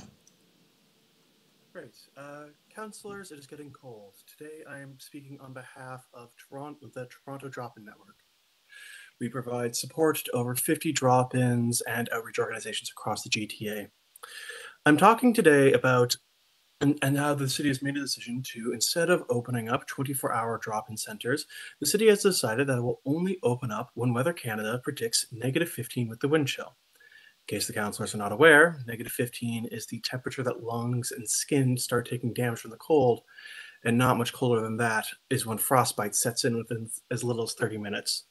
There are currently only 112 warming spaces in Toronto. That's less than half of the recommended 250. Why is the city relying upon a system that requires constant monitoring just to see if it's open? We have workers calling constantly these spaces just to ensure that, just to try and see if they can try and send their workers there, their service users there. We understand that there's frustration. We all understand the frustration of attempting to access a service or business with temperamental hours. Forcing this onto a population that is just trying to access a service just so it can survive can only be described as cruel. While the city has pledged to put more outreach workers on the street and in the TTC during extreme cold weather, what is the point of hiring on more workers when there aren't places to send them? There are thousands of people living on the streets in Toronto right now, and 2 weeks ago, faith leaders came to the mayor and called on him to do something about a man who froze to death on Christmas. The shelter system is so overburdened with over 100 callers being turned away every day.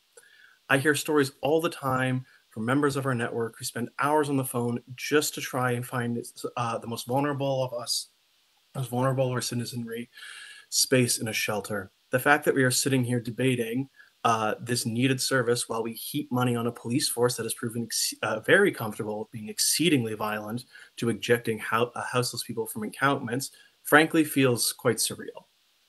The city has been told all of this. Just 2 days ago, the Board of Health, which includes Councillor Claire Smoyce, declared a public health emergency. Before that, there was an open letter signed by 1,500 healthcare workers calling for more centers to be opened sooner. Drop-ins pick up the slack when the city drops the ball, but there's only so much that we can do.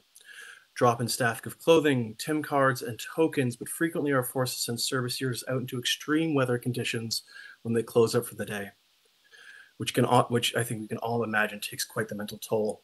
The longer we fail to provide the bare minimum of shelter, the more permanent injuries are inflicted by the weather and the more deaths claim and will pop up in the news. Maybe the city has decided that with the increase in heat from global warming, it can relax some of its response to the harshness of winter. But I would then ask, where are the provisions for the increasing heat in summer? Why cooling centers and the water truck have not been included in this year's budget? Extreme heat contributes to 120 premature deaths every year in Toronto, and the houseless are even more at risk. With everything I have spoken on today, it would seem that the city is content to roll the dice on life-saving services, which flies in the city's pledge to safety by pledging $50 million to police. Therefore, we are asking the city to stop diverting funds to the police that have proven to be quite ineffective, and instead provides life-saving 24-hour warming and cooling spaces during months of extreme weather, from the months of November to April and June to September, respectively. We've heard many councillors I've heard many councillors ask the question of, well, what about when people come to our services? I would point out that the city has a responsibility to take care of all of its citizens. And being worried about some theoretical boogeyman coming to steal our services is an easy way out of taking care of our citizens. We can't acknowledge that this province has discharged its responsibility to its citizenry. The question is, will you? Personally, I have attended the Houseless Memorial over deaths from violent teenage girls to death by fire in unsafe conditions, and from deaths in the housing shelter. There are so many inequities that are so apparent in this system, and just again, I refer to my earlier point about it feeling surreal, that there's all of these issues that I think we can all see, and yet the only two sectors that are getting increases are the police and the mayor's office. Thank you. Thank you. The last three speakers of this afternoon are Yvonne Wan, Anjali Gaur, and John Homer. Is Yvonne with us? Oh, there you are. Great. Welcome.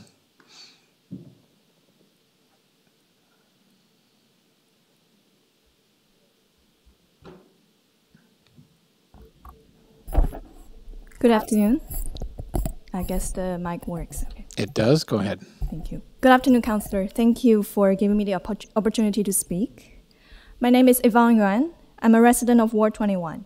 The condo I live in and work in is next door to the Scarborough Civic Center where we are at today.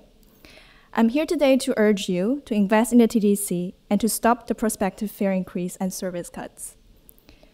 I have been a regular driver for 6 years, but before that, I'm an everyday TTC rider. I must admit to you that driving my own vehicle has tremendously expanded my mobility and has empowered me. I no longer need to wait in the heat, in the rain, or on a freezing winter day for a bus that seemed like it took forever to show up. As a driver, I bid farewell to the times when the bus was so crowded that I didn't even need to hold on to the handle to retain my balance. I no longer need to experience the frustration I felt when the subway or RT stopped services, forcing me to follow the flow of equally frustrated transit travelers hoping to secure a seat on a shuttle bus. This is why it pains me even more to see that after all this year, TTC patrons will once again suffer from reduced services and security issues in public transit while facing the threat of a fare increase. Driving alone in my car is not a good solution for me or TTC patrons. It only means that we drivers are sufficiently privileged to afford a private vehicle, altering insurance, rising gas prices, etc. As a driver, I will welcome the sight of well-maintained buses with signal and lane priorities on their roads. I would gladly switch back to public transit, but the current set of disincentives, including increasing fares and reduced service, are appalling. The revenue generated through the proposed fare increase will not cover further losses. Instead of downloading the funding responsibility to every TTC rider, we need stable funding from the government. And through other revenue tools, like my fellow speaker constantly mentioning, the commercial parking levies on big malls and commercial landlords.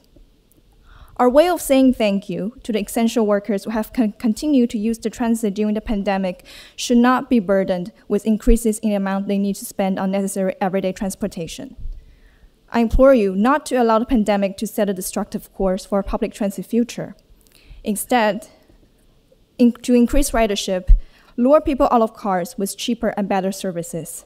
It's just like what they said. Build it and they will come. Thank you for your time. Thank you very much. Next is Anjali Gaur, who's on video conference.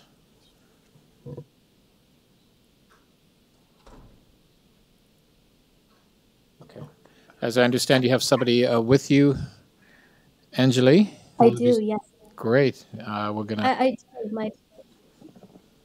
Go ahead. All right. Hello, everyone. My name is Anjali Gaur. I'm the youth manager at Malvern Family Resource Center, an essential and trusted community hub that connects, engages, and takes collaborative action in supporting our communities to thrive. I just want to thank everyone for staying past the time today and for giving me the opportunity to speak with all of you today. I'm going to be talking about the importance and the impact youth hubs have on communities and why funding youth hubs is essential for communities to thrive. Each year, my team has been providing youth development, leadership, recreational, and mental health programming and services to over 900 youth annually. Late last year, we opened a new youth hub in Malvern, located at Sewells and Morningside, that was co-created with and for youth. This hub is run by trained young staff from the community who relate to the real struggles that youth in Malvern and Scarborough are facing. The evidence of youth hubs' effectiveness and cost effectiveness is growing with leaders such as Dr. Joanna Henderson and others. At the hub, we provide a large variety of programs and services, including but not limited to youth development programming to teach youth valuable transferable life skills such as leadership skills, public speaking, offering employment supports, and much more. We also offer free mental health counseling for youth and their families, provide one-to-one case management supports, and we have a community peace engagement worker offering supports for youth directly in the justice system, primarily those with lived experience with gun violence, which is very needed with the increase in violent activities in the city. All of these programs and services are under one roof. It's a one-stop place that's accessible to youth. Other than these programs and services, our youth hub is open Monday to Friday as a drop-in for youth to come and engage with each other and staff. We have a wide number of recreational activities for them to participate in, which allows staff to engage with youth while doing activities that they enjoy. Through the drop-in, we're also able to facilitate food security initiatives, including a cooking program on Fridays. By having all these programs and services in one space, it reduces the stigma associated with asking for help. If we have a youth who needs support in food security, they're more likely to come join our drop-in program where they know a free meal will be provided instead of going to a community agency asking for support in buying groceries. That's just because there is still a lot of shame and guilt associated with asking for help. Even going to local community centers, there's a lot of stigma associated with that. It shows that, there's something wrong with you. You might be living in poverty if you're going to seek these services. By having all of these other recreational activities happening in the same space, it really reduces that stigma because youth are already going to these centers on a regular basis. The number one barrier youth face with getting help is not knowing about the resources and services out there. So having all of these resources and services within one space also allows youth to actively learn about the different resources that are available to them. Having more accessible youth spaces allows for these barriers to be lessened. Before I continue, I just wanted to pass it over quickly to my colleague Shaniqua. She is currently staffing our youth hub, and she could talk directly about the differences that these spaces can make within our community.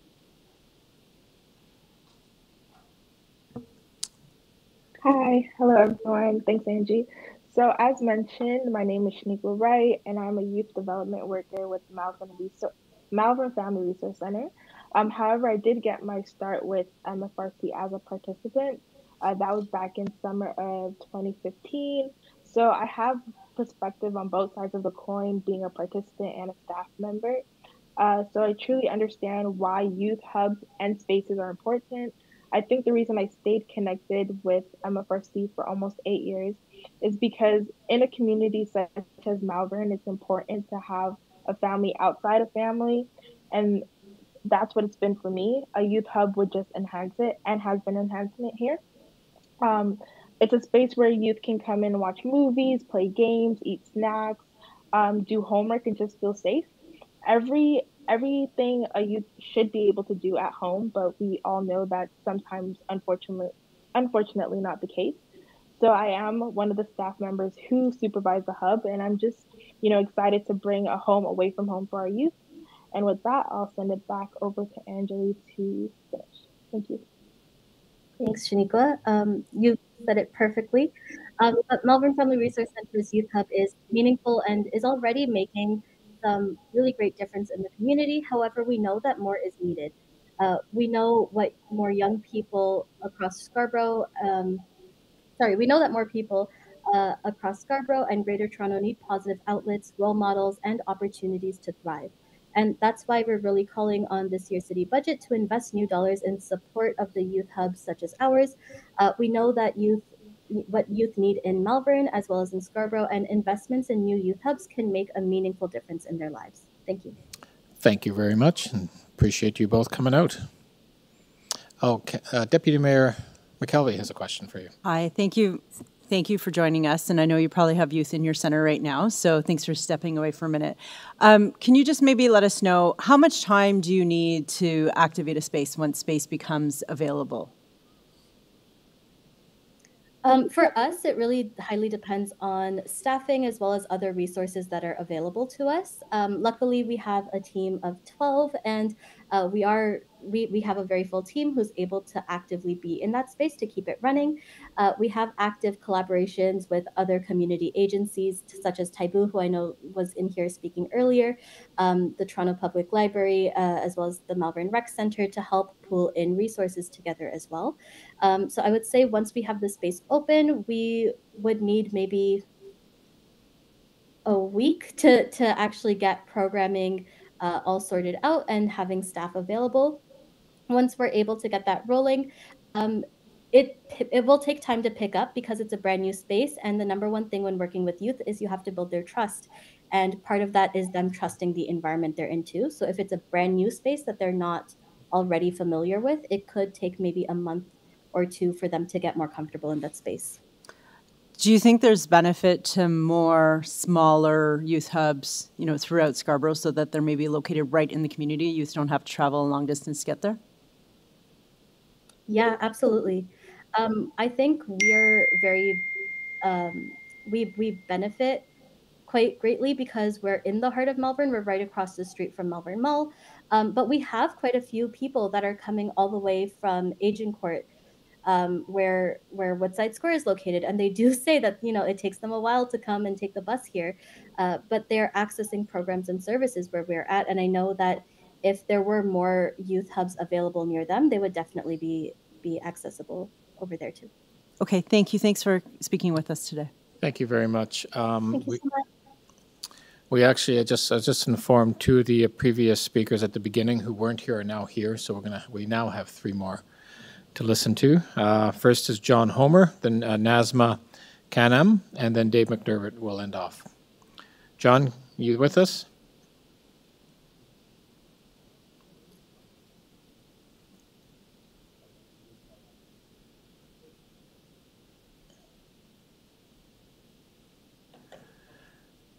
Trials and tribulations of technology. Okay, let's, John doesn't appear to be here, but we'll try Nazma. Nazma, are you with us? Oh. Welcome. Go ahead whenever you're ready.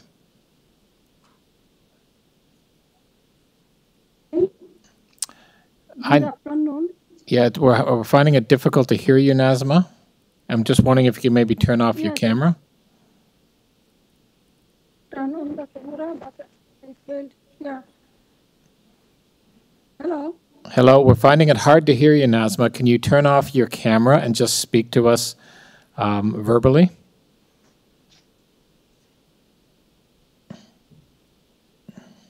It's okay. I think your papers may be over the microphone, maybe the problem. Okay, yeah? We can hear you now, yes. Yes, we can hear you. Go ahead. Okay, good afternoon, members of the Budget Committee. So my name is Nazma Akhtar Khanum. I am a resident from the West Scarborough neighborhood. I would like to thank you for giving me the opportunity to speak today.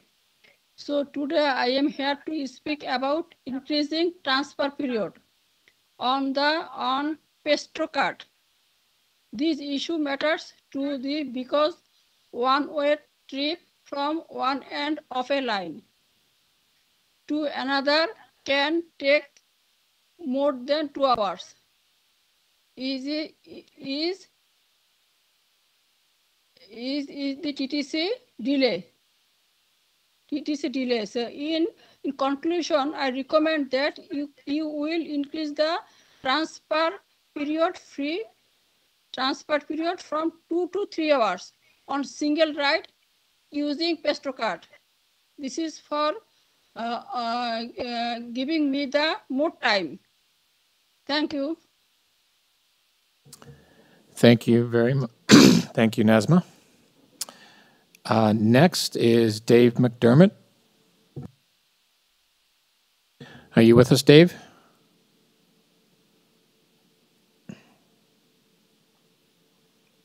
Good afternoon. Yes, I am. Hello. Great. You have up to 5 minutes. Go ahead.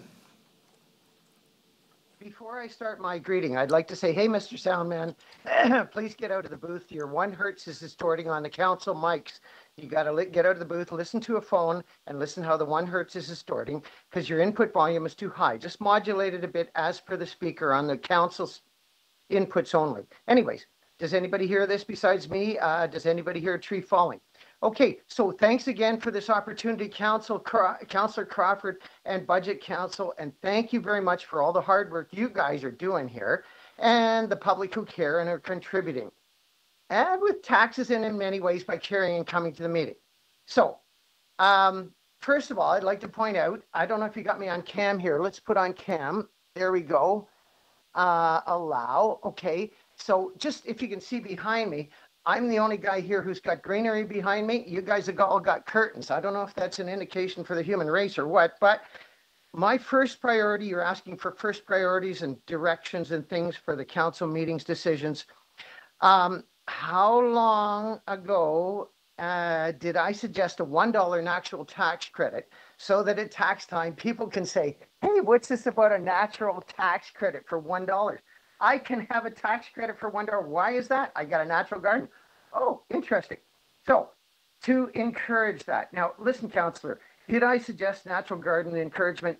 You picked up on it. You encouraged natural gardens. You were already a gardener. You said, yes, good idea. You pulled in Pat Landry. Thank you very much. Your help has assisted in my natural garden. Now I got one which is provincially and municipally recognized, and that's great.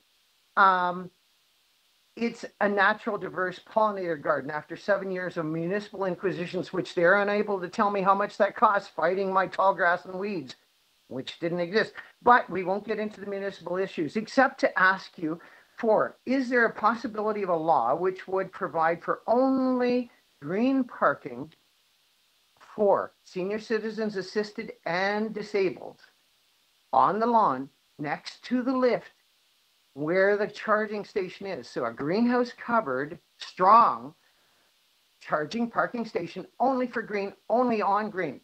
None of this tar extension stuff. I'm seeing a lot of it, and I got 100 examples of it. Oh, we could blow the municipal inspection budgets very quickly, but I won't be too interested in that. Anyways, I now have a natural diverse pollinator garden. Thanks with the help also of Councillor Crawford. And as I said in council chambers the last time, you sat in my natural garden. I said, do I have a natural garden? You said, yes, you do. So, and so did Dolly.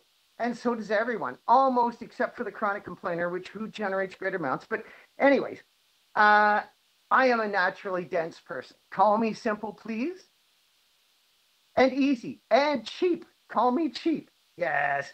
Well, I've sent you several emails, Councillor Crawford. I'm quite sure you're well aware of what I've asked about the greenhouse roofs for food security. As I mentioned to Mayor Brampton a couple of weeks ago on a David Suzuki Zoom Live, I said, you guys need greenhouse roofs for food security.